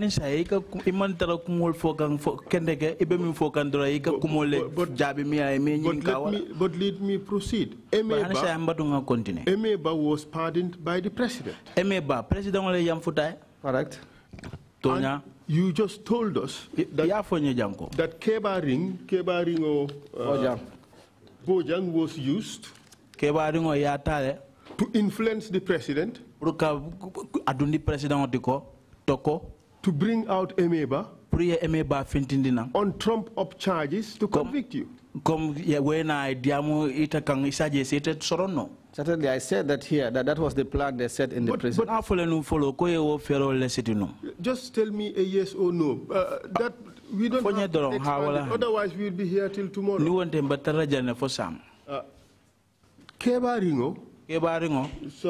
Emeba Emeba was facilitated by Yaya Jammeh. Yaya Jammeh ya keko kome anyanta kalaminti. True or false? I don't understand when you say it was facilitated. Well, because I know that it was Kebaringo who carried those words to the president. So I see as Kebaringo was the one who facilitated. By talking to the president. You are prepared to blame everybody else except Jammeh, who accepted. Who approved? Who made it happen? You blame everybody else except Jammeh. Isn't that the case? And so that isn't the case. When you talk about who facilitated for Emeba to get out of the prison, it's obvious that it was Kebaringo who facilitated. And it was the president who was the president who approved. Exactly. I accept that. If the president did not approve for Emeba to come out of prison, would he have been out? He wouldn't have been out. He wouldn't have been out. The deal that enabled Emeba to come out of prison, have his dues paid, given double promotion, and he testified against you, would that have happened without Yaya Jammeh? And so members, officers in the Gambia Armed Forces, their promotions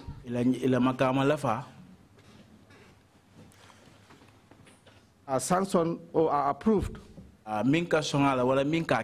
by the president. So it's obvious that he approved Emeba's promotion. But you could have simply said yes. You could have simply said yes. So this explanation you've just given is a waste of our time. And so my position is clear. In certain instances, I will explain. I'm not give the word yes. I said this is not a court of law. It's not a trial. So Emeba came out of jail to testify against you on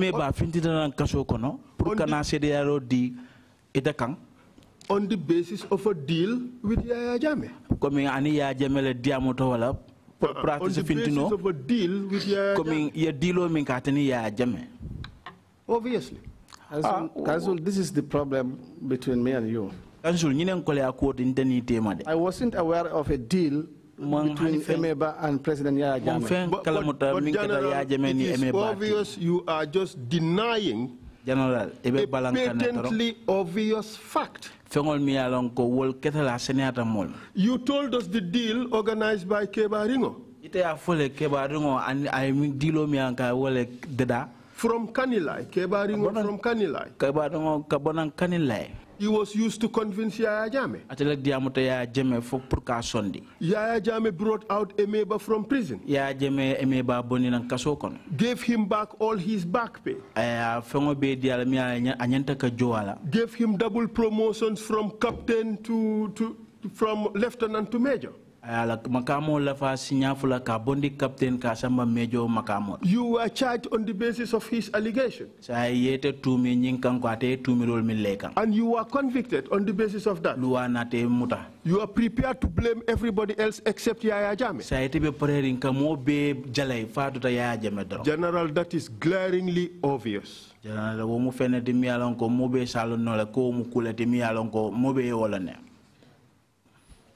Council, that isn't the case. If you see it that way, well and good. General, you are afraid to implicate Yaya Jammeh in all the wrongful deeds against you and against your colleagues. General,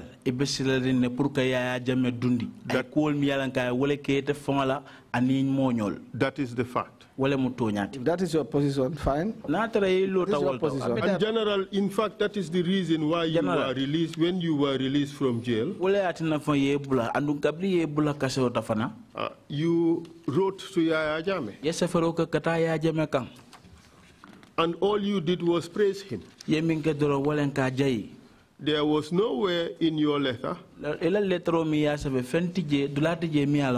you in fact suggested the unlawfulness of your imprisonment. I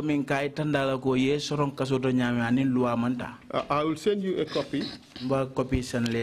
And perhaps maybe you should read out the letter yourself. You agree that you were wronged by the country. You agree that? Let me see the copy. You agree that you were wronged by the country, you were wrongly incarcerated. I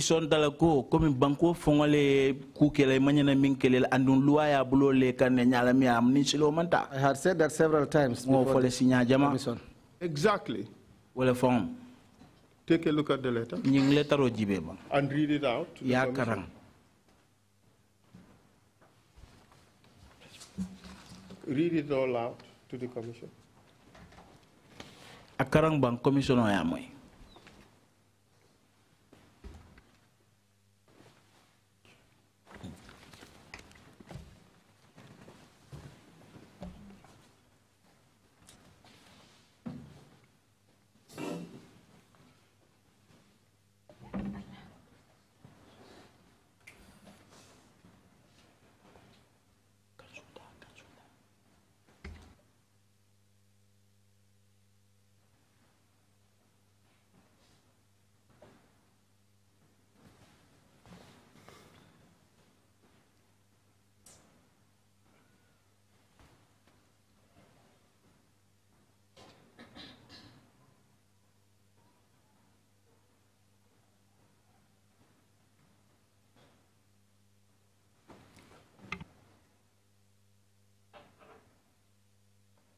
Council, what is the connection for me reading this letter here? Council, nyingi mung chokil nyolo le nati ntela nyin letter o karang. Are you also afraid to read it? Foi sila tala ka karang ba. Afraid of who? Kasila jumala. To read it out to the public? Priya karang jama rahmano be I don't think that should be your assassin. You just answer. No, I'm just asking a question. I ask you first. I'm not here to answer questions. I'm here to ask the question. Yeah, hold on a second. Witness, is that a true copy of the letter you sent to President Jammeh? Taking a good look at it. President Jammeh. Yeah, but I cannot even remember this one. It is how many years from now? It is just a copy. Yeah, that's why I ask you if it is a true copy of what you sent to Jammeh. President Jammeh. It could be true, but I cannot remember. It's close to 10 years ago. What's the date on the letter there?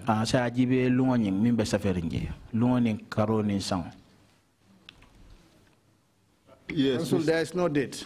Chairman, there is no date on this. That is why I cannot remember. Well, Mr. Chair, if he did not date the original, the copy would not have a... So there is no date on the letter? But Mr. Chair, if he refuses... No, come here. Yeah, if so no date on the letter. There is no don't date. Recall. No address, no date, no nothing. It's just a mere copy like this with my picture there. Among lungol sodomia ko lungomina the data and what authenticity does this have? Council, can you go ahead and then read what is there? What is in Council, there? Please send it to me. Mr. Chair, if the witness cannot accept that, Mr. Chair, there is a record of his interview with the Daily Observer. But send it at once.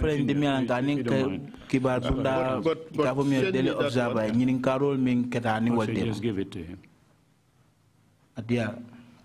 Can't spend time on just this.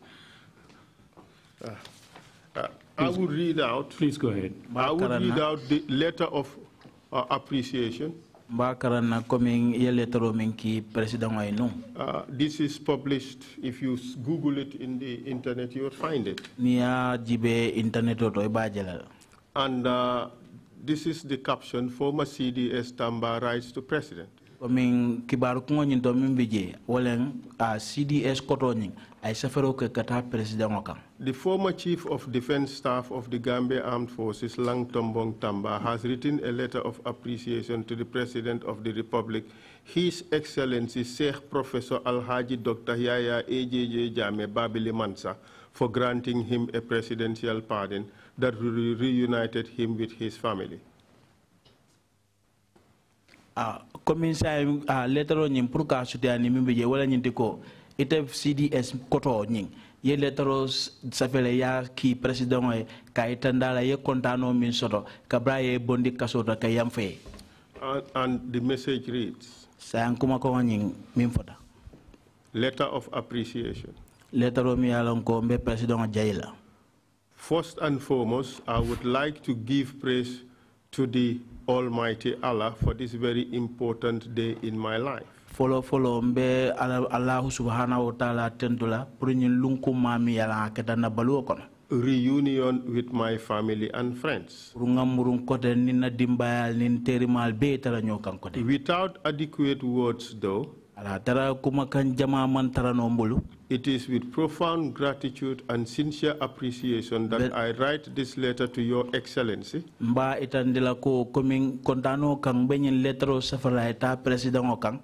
For exercising the prerogative of mercy by releasing me from sentence. My release is of utmost benefit to my family and relations. And therefore, we will continue to be grateful to you for this generosity of spirit. I pray that Almighty Allah continue to protect you on all fronts. Guide and grant you a healthy, long life so you continue driving this country to highest level of development.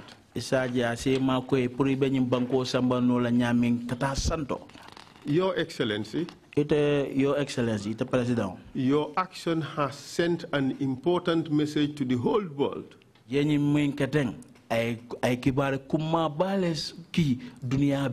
That the Gambia under your visionary leadership is tolerant.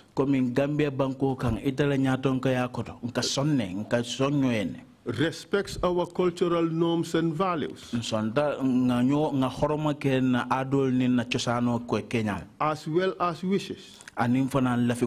Within the context of our governance system. Oneness and sympathy to one another. Furthermore, this audacious initiative clearly reiterates your democracy, which upholds our cultural and religious norms of mercy and forgiveness.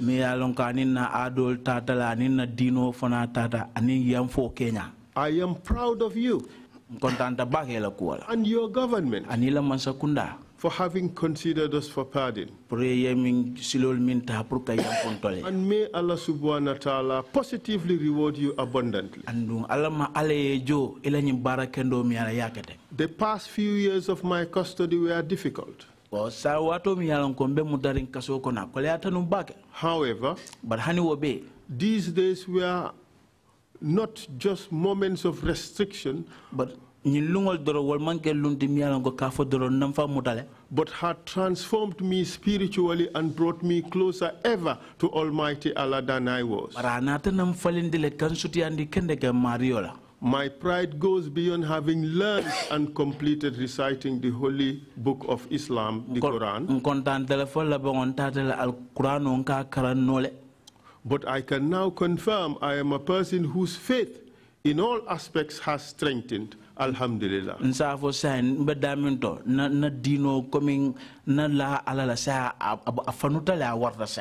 Excellency, it is my conviction that your decision to release all ex-convicts was against the spirit of tolerance.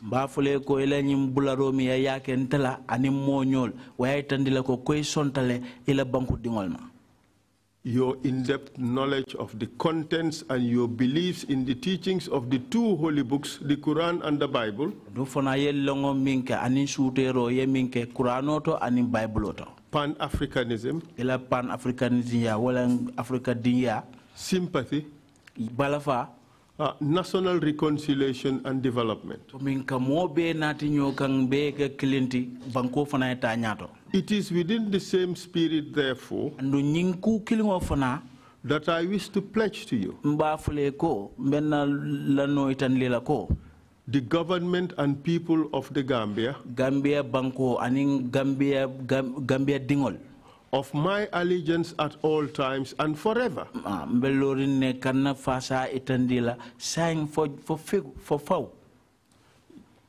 In addition, I also humbly ask for forgiveness from all Gambian people, including Your Excellency,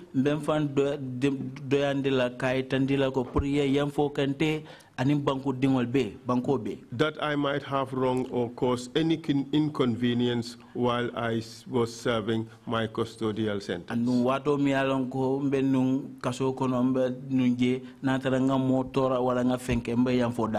While I assure you and the entire country of my unwavering loyalty and continuous reconciliatory spirit, I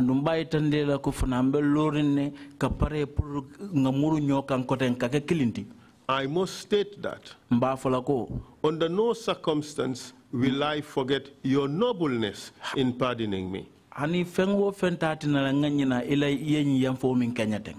Sincerely, therefore, may I take this prospect to,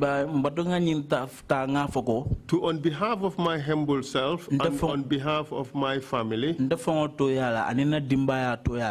profoundly thank you for the good gesture and wish you and your first family good health and long life.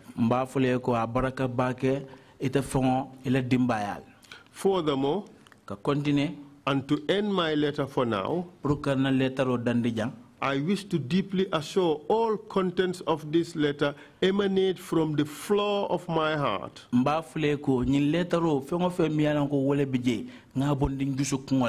And I shall uphold to whatever is stated. Inshallah. Inshallah. Importantly also, I wish to pray for the state mother, Aja Asombi Boja, that Allah protect and give you good health and long life. Give her, I mean to say,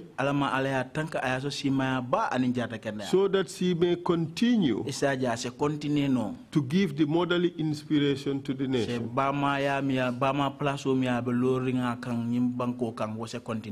In conclusion,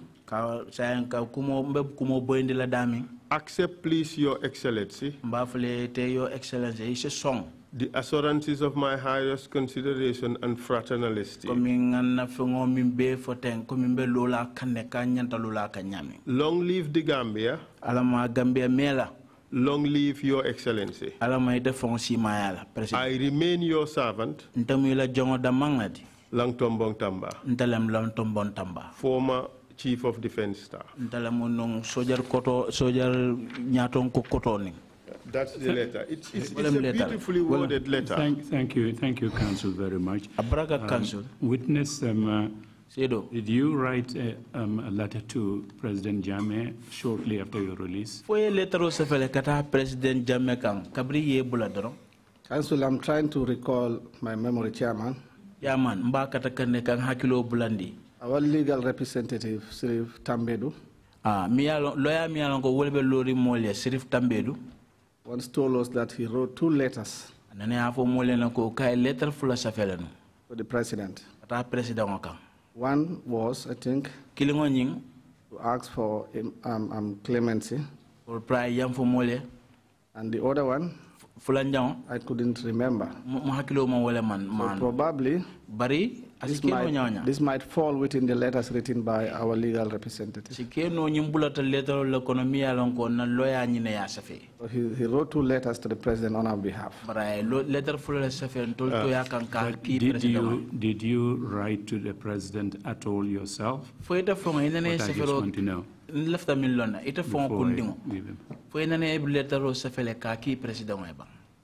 Chairman, I'm saying that usually when it's our legal counsel who writes to the president on our Chairman, behalf.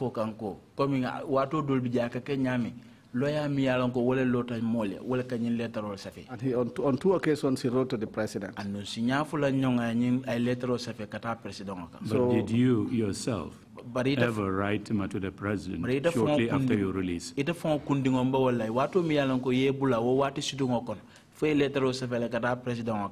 I might have, but I can't remember, counsel. Does there's this letter that the council read, did that capture the essence of what you would have written if you remember what happened? Saying, "Ning council ning letter min karanjante. Fo si hakilo blano ko bulata letter economy alonko ya safele kata president kamba." Certainly, counsel, because it was to show our appreciation for our release. Coming kai tandala na kontano alam bulo. Because even the day we were released, we were all given the opportunity to say something before the national television.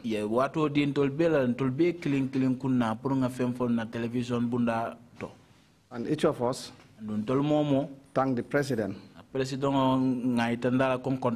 for releasing us for the presidential pardon. So if this is the case, and our lawyer said he wrote about 2 letters to the president. This might be among those 2 letters. Thank you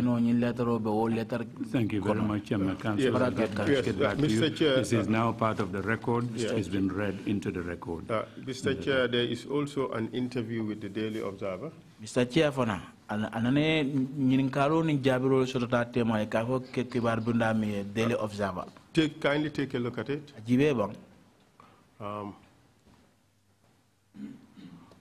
Would you recollect that this is a record of the interview? Foi hakilo sa mano ko min nyimu jabiro ning nyininkaro ni jabiro leti min kede ning kibar bunda tema ka fo mi Daily Observer.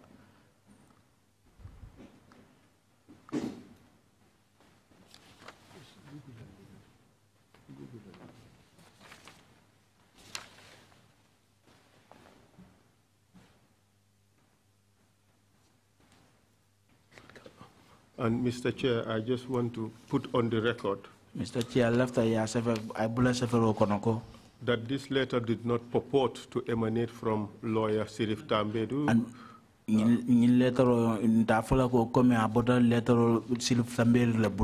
who we all know has worked extremely hard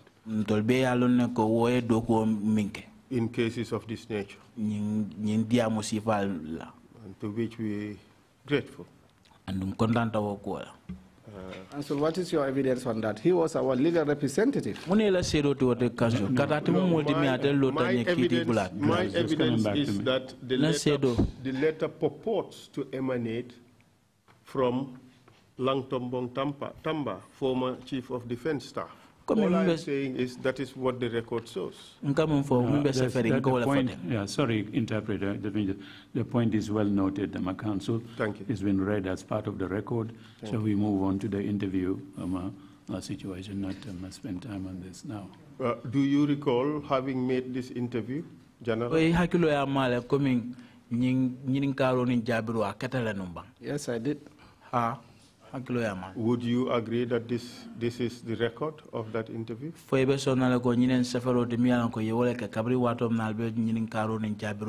Yes, this was. Thank you very much. General, you said that when you stepped out of prison, you spoke to the press. And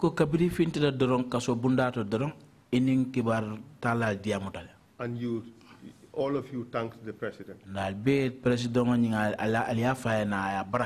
Yes, I did.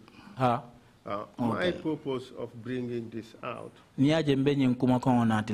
is no other reason but to show that this was the system.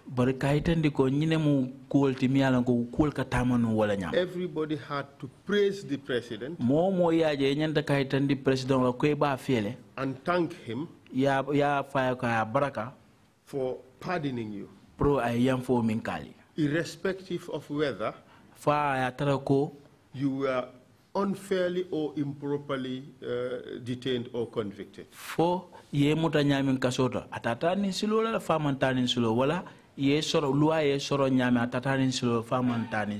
And there, that was the expectation. General, that was the only reason I brought this thing out. You are not the only person to have sent a letter to the president thanking him. But that was the system. And this is the kind of system the commission, or at least me, is bringing out to show how deplorable that the system would convict a person wrongly, and once the person is released, the person is expected to praise and apologize to that same system that wronged the person. Mbole fintindikan commission onyi walante mbole fintindikan kaitandi ko hana tara momi yalan ko luaye muta ye sorong ana manke tonya kanti hani obe ni luaye bula eka muru koten ekana eka president eka itandala ko luaye muta yembula so mbe yamfo mbafule ko baraka. For all those people who have been wrongly imprisoned, molmi yalan ko ye sorong kasota anda manke silo kanti, we as a country, we owe you. Wo mol nying ntol mi yalan ko ntol mo Gambia banko nyim banko nying nyanta nga fengo soto e kanede. We have to correct that wrong we have done against them. Wo tilimbale aminke wo marila ntol nyanta ka wo fo. And not expect them to turn around and sing praises to the president who is responsible for wrongly putting them in jail. And amanke ko be fintila nanka president o jay ayatra wo kanko ay soron kaso kono la nyala mi yalan ko anin loi manta. And that is the point. And wala fo mu koti de. Thank you, General. General Balaka. I have no further questions. Man nyinin ka do soto be nyinin ka la minna. And Mr. President, Mr. Chairman, I would ask to put the two reports. You know, at the ICC, we always say, Mr. President. I know. I'm sorry, Mr. Chair, it's just habit. So I would ask that the two documents be put in evidence. Mr. Chair, exhibit numbers? I would give you an exhibit number after this break. Fine. Thank you. Could the Secretariat get me the document, please? Thank you very much indeed. And if the commissioners don't have any questions, we will have the General make his closing remarks. But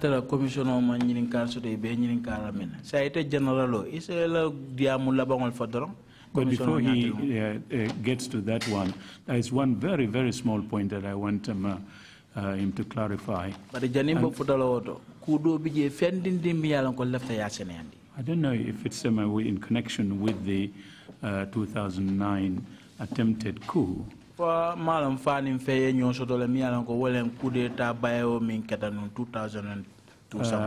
Did I understand that the country was plunged into a political and perhaps a conspiratorial mayhem by what you referred to as two small boys, 7, 9, 10-year-old, plunging the Gambia in that kind of chaos?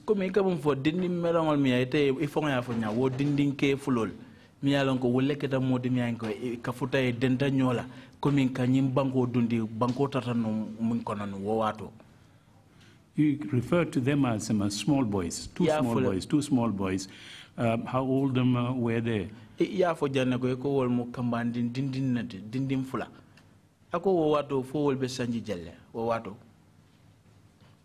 might be around 15, 16.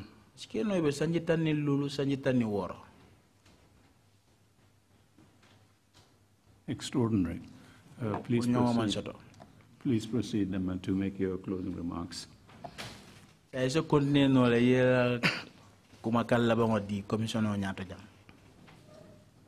Chairman of the Commission. Chairman of commission auto jang. Members of the commission. Ani mol mi yalan ko be commission auto jang. Lead counsel. Lead counsel. Deputy lead counsel. Ana no malanko. Executive secretary. Ani mi yalan ko ka fole executive secretary. All those present here. Ani mol mi yalan ko bebe ma berin jang. My family members. Mba dimbayal. Members of the press. Ani kibar talal. I say a big thank you mba fulale ala baraka to this commission min commission auto for giving me the opportunity for yewato min dinna to sit here pour kasi jang and talk of issues kadiamu kuola that concerns me. Mi alan ko wolle ketan telephone la Many a times sinya jama when I'll be watching your proceedings, nimbal jibela I'll see some of the witnesses besedo dol jela making mention of me, and I felt that this is an opportunity for me to appear in person and shed light in that respect. I want to say here that all what I said here was said freely, without any intimidation or whatsoever. And that is why I have to thank the commission for the way and manner in which the proceedings were carried out here. Certainly this will give confidence for those who have not been here, we will give them confidence to get the mind to appear before this commission. We must all be convinced as Gambians that there is no, we must all be convinced as Gambians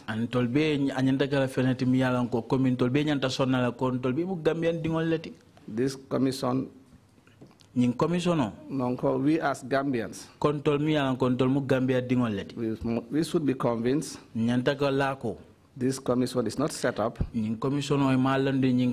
for a witch hunt, but instead to uncover things that have happened, because it is only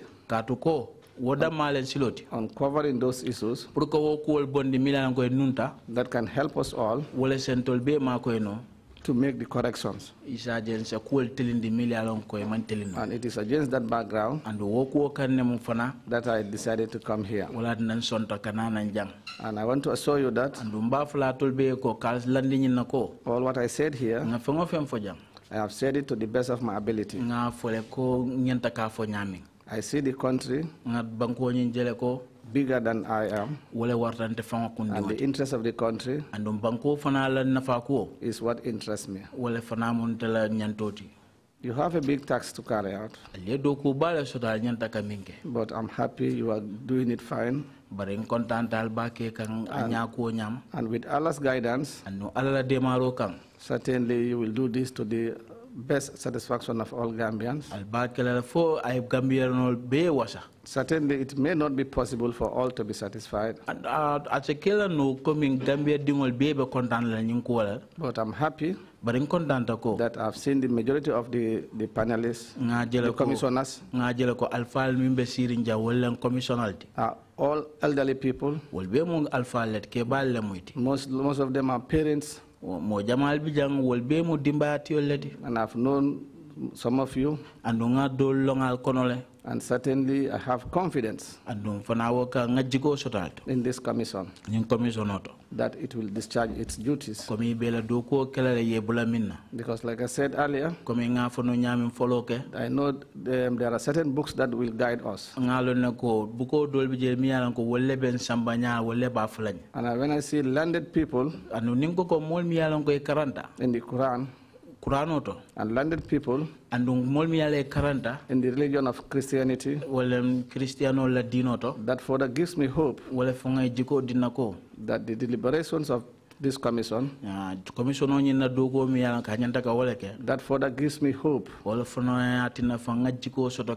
that it will be done in the best of their ability, without fear or favor,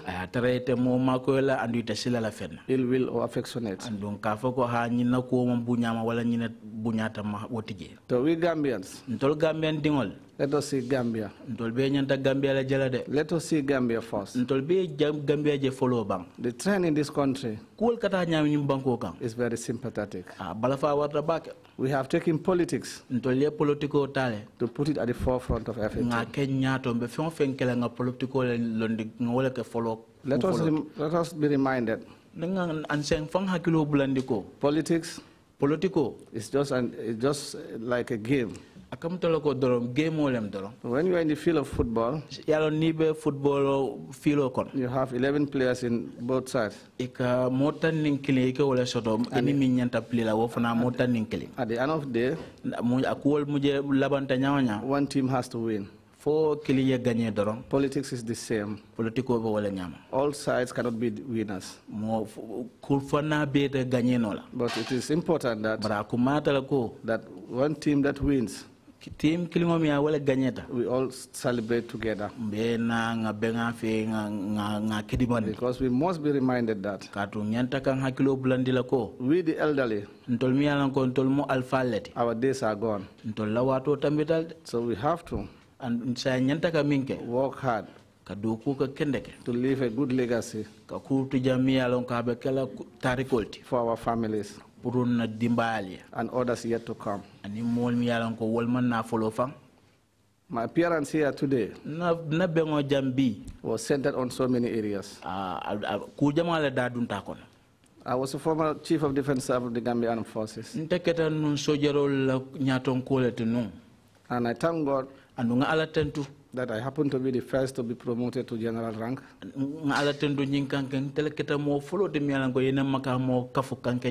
was not because I was better than the others. Not because I was more landed than the others. But that was the will of God. And it has ever been my position to discharge my duties in the right way. But hence I am human, and to err is human. During the course of my duty as Chief of Defense Staff, I might have made some mistakes. I might have had some shortcomings that wasn't deliberate, that wasn't willful. Those that were arrested and subsequently prosecuted and sentenced, I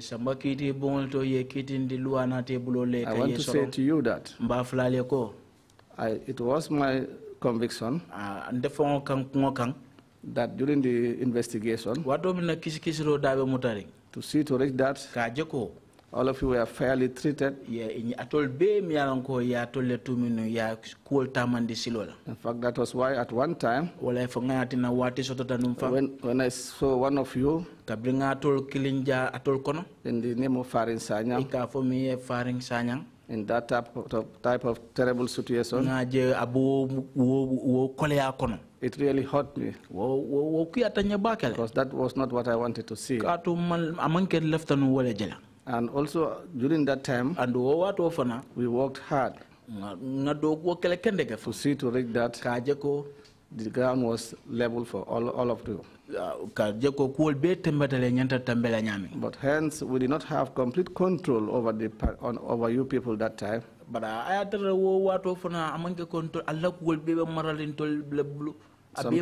Some things might have gone wrong. As I was the most senior on the ground that time, I wanted to take charge of all situations. I wanted to take charge of situations at the time. But that wasn't the case. because of what the situation was. So therefore, I want to say to all of you, in one way or the other, whatever might have happened, it wasn't our wish. It wasn't our will. To the extent that some of you went through some difficulties as testified by you before this commission. So I'm saying that if I have, in one way or the other, if I have in one way or the other wrong any of you, I want to tell you that it wasn't deliberate, it wasn't intentional. Then I say sorry. I've said it here to air. It's human. I did my utmost to make sure that all of you we are fully taken care of. We are given the opportunity. And in fact, that was what led to my removal from the panel. When the case of Sheriff Mustafa Diba was brought before the panel.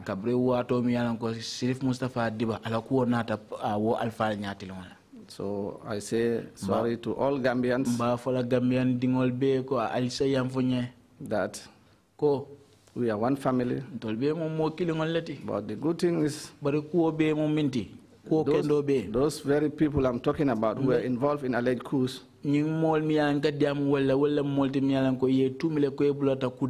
I'm happy that during the investigation they accepted. During the court martial, they denied their involvement. But when they appeared before this commission, they all confessed of their involvement, that yes, they were involved. So the bottom line is, yes, they were involved. Probably, their denial might have led to some actions being taken. But like I said, the panel was not in complete control of that situation. And I believe that is why this commission is set up, to correct the wrongs. And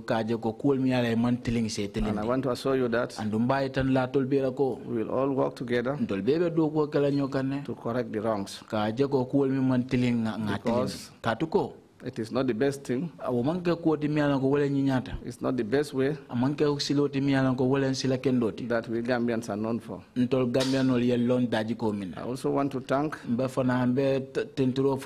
members of my family, of course my friends, my good wishes. Certainly when you are in such a situation, this is not a difficult situation. It is a situation that you come to say what you know. So you must thank those that stood by you. And certainly my family and my friends are among those. I also want to make a plea to this commission. There are certain things that I want them to look into. I have noticed that there's a particular group here that have been left out. The present government is composed of almost all the tribes. All Gambians. However, I've noticed that there are people who have been left out. There are officers who did nothing at all. Who did nothing at all, I say again. Who have been relieved of their duties. And I believe that if we want to move forward, that should be discouraged. By this I mean the likes of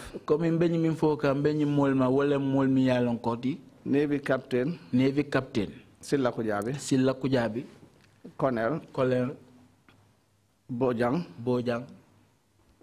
Brigadier General Savage. I have a list. I could not remember all in the list. These are people that have not had of anything that they committed.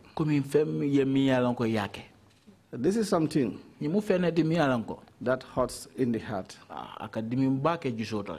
Probably the commission may not know. All these people most of them have mentioned. They belong to the Jola tribe. I know former managing directors were relieved of their duties. Probably they belong to one tribe. And I don't think this will help. If we say we want to move forward as a country. I recall in the days of the former president Yahya Jammeh. In fact, in his cabinet, there were no more than 2 Jolas as ministers. In the military, people who handle chiefs of defense staff position. Chief of defense staff. Most of them were not Jolas. I have said it here. When I was the chief of defense staff, my deputy was Sinte Jola. That was Masane Kinte. The chief of the army staff, Yankuba Drame, was Sinte Jola. The chief of naval staff, Sajo Fofana, was Sinte Jola. So we had other tribes also in the hierarchy of the armed forces.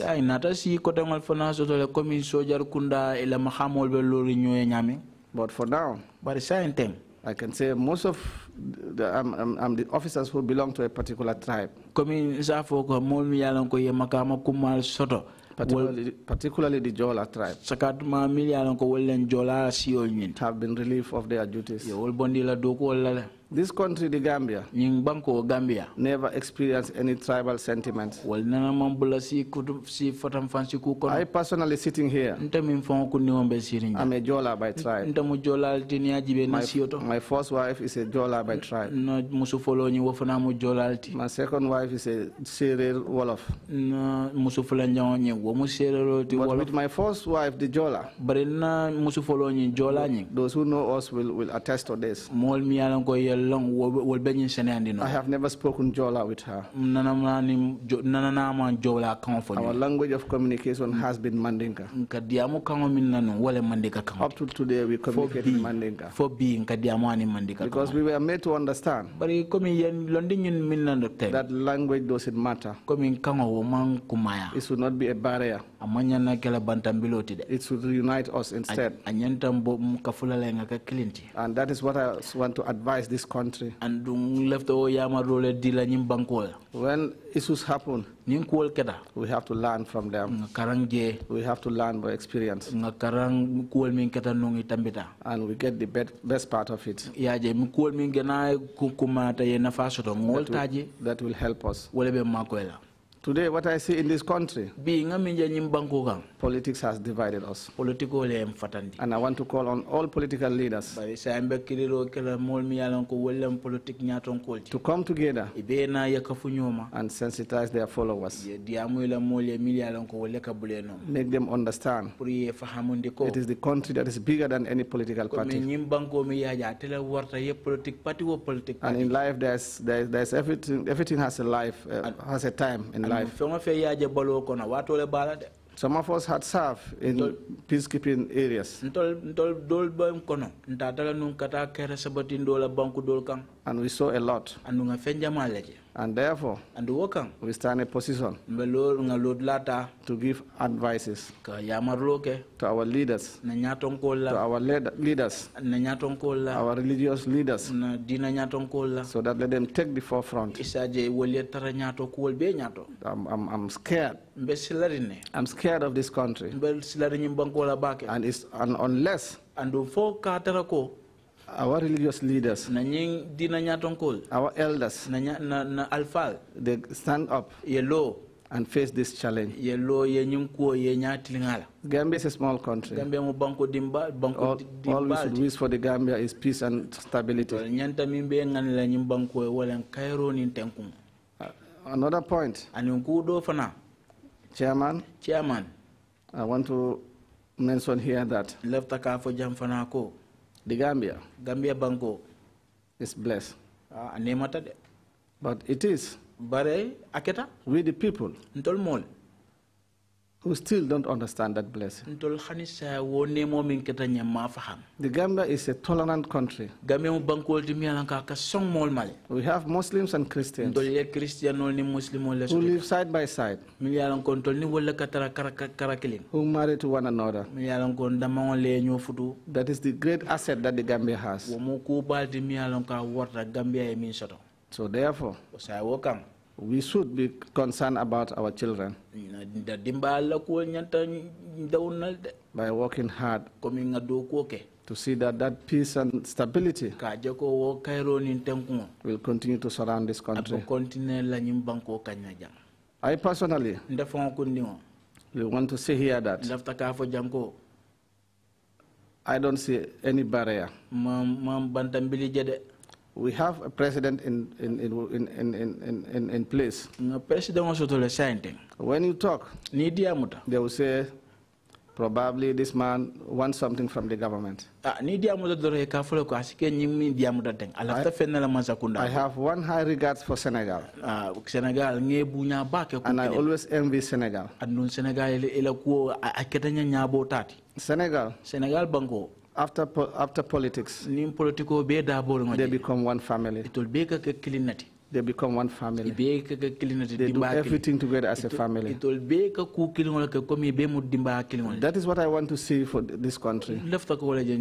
We are approaching elections, but the atmosphere is not good. It's not encouraging. We must all stand and see to reach that atmosphere of fear is removed from the people. And let us know that it is not politics that brings us together. We are together because we are one family. If you go to the village I come from, Sinted village. Sinted, we have many tribes. We have Jolas. We have Fulas. We have Mandingos. All kinds of tribes are there. We don't have a problem of tribal sentiments. I have friends here with me. Most of my best friends here in the Greater Banjul.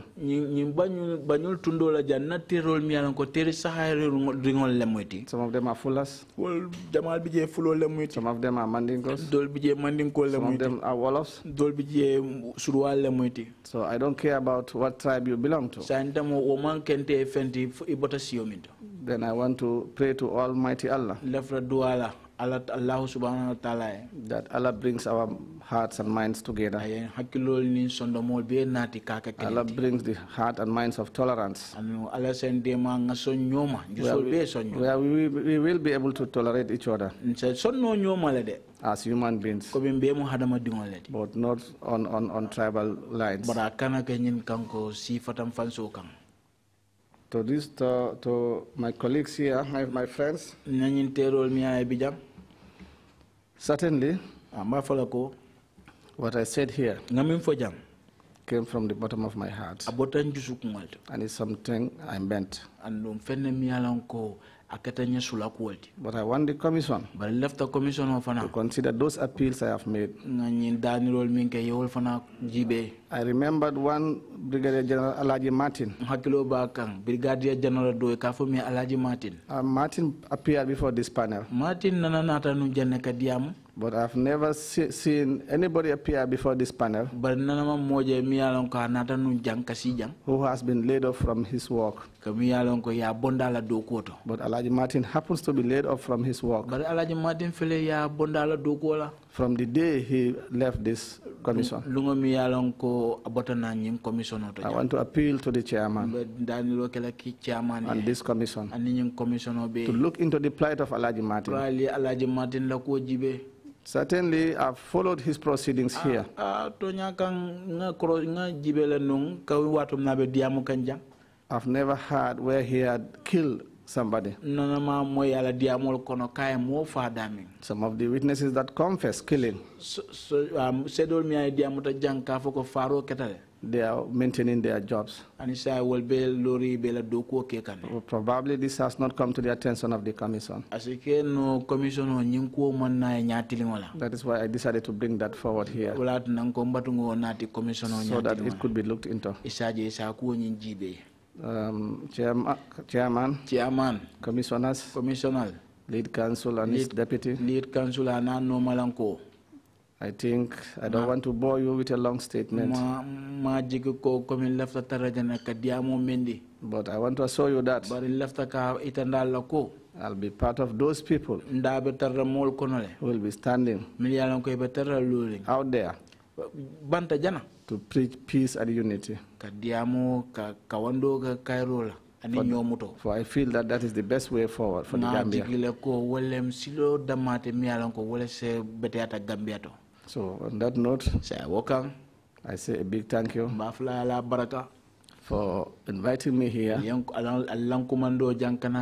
My coming here was not based on a force.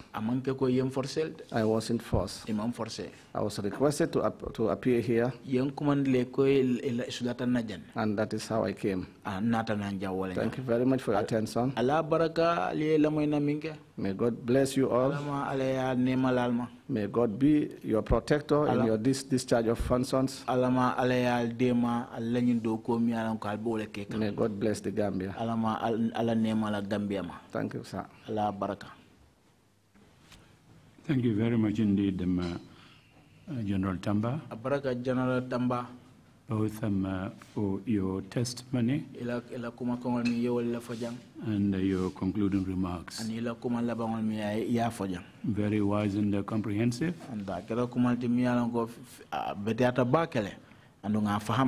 We thank you enormously for coming to testify. There is a general recognition that our country is a tolerant country. Our society is a peaceful society and a harmonious one.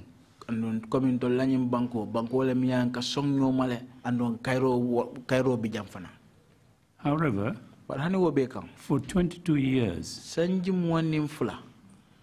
horrific violation of human rights and abuses occurred here.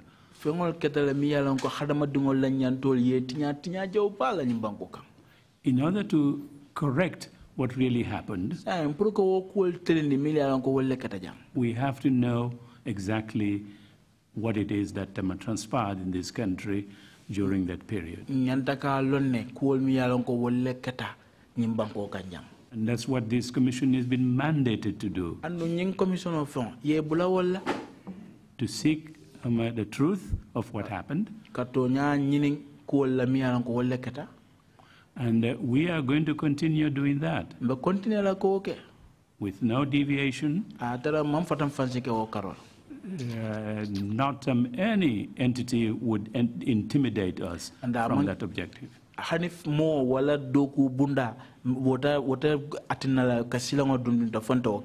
Senior officials, like yourself, who appear before this commission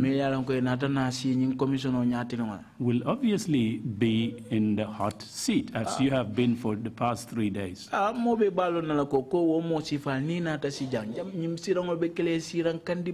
It is not going to be as the Saint Mandinka Purabewa Tekelawati. The hot seat that you have been in for the past 3 days, it's obvious it's going to happen. We're going to put any leader, any person who had responsibility at a very high level in the same hot seat to assist us in establishing the truth.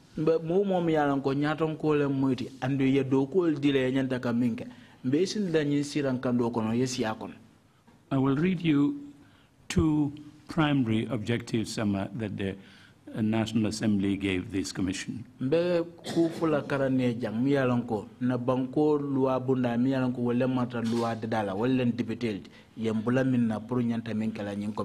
It included in that list that we address impunity. We're going to come to that at some point. It also mandated us to prevent a repeat of the violations and abuses suffered by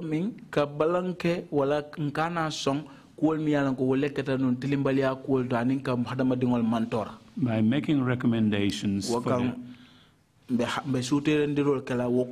for the establishment of appropriate preventive mechanisms, including institutional and legal reforms. We have, for the past month or so, been looking at institutional issues.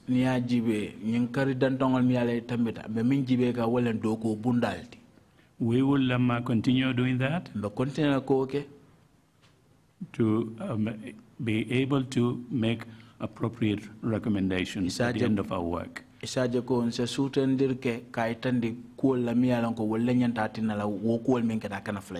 Nothing would deter us from pursuing this mandate.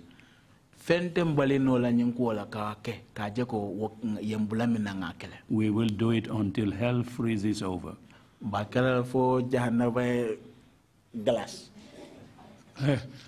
Sorry, what's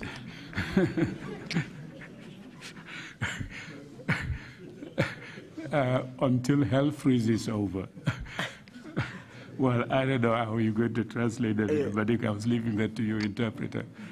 But I just want to emphasize that we are not going to be deterred from what our objective really is.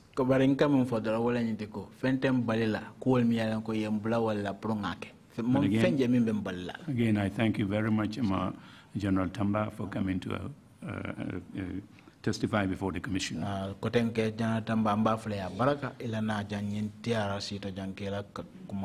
Council, before we conclude, you have some exhibit numbers to give, I believe.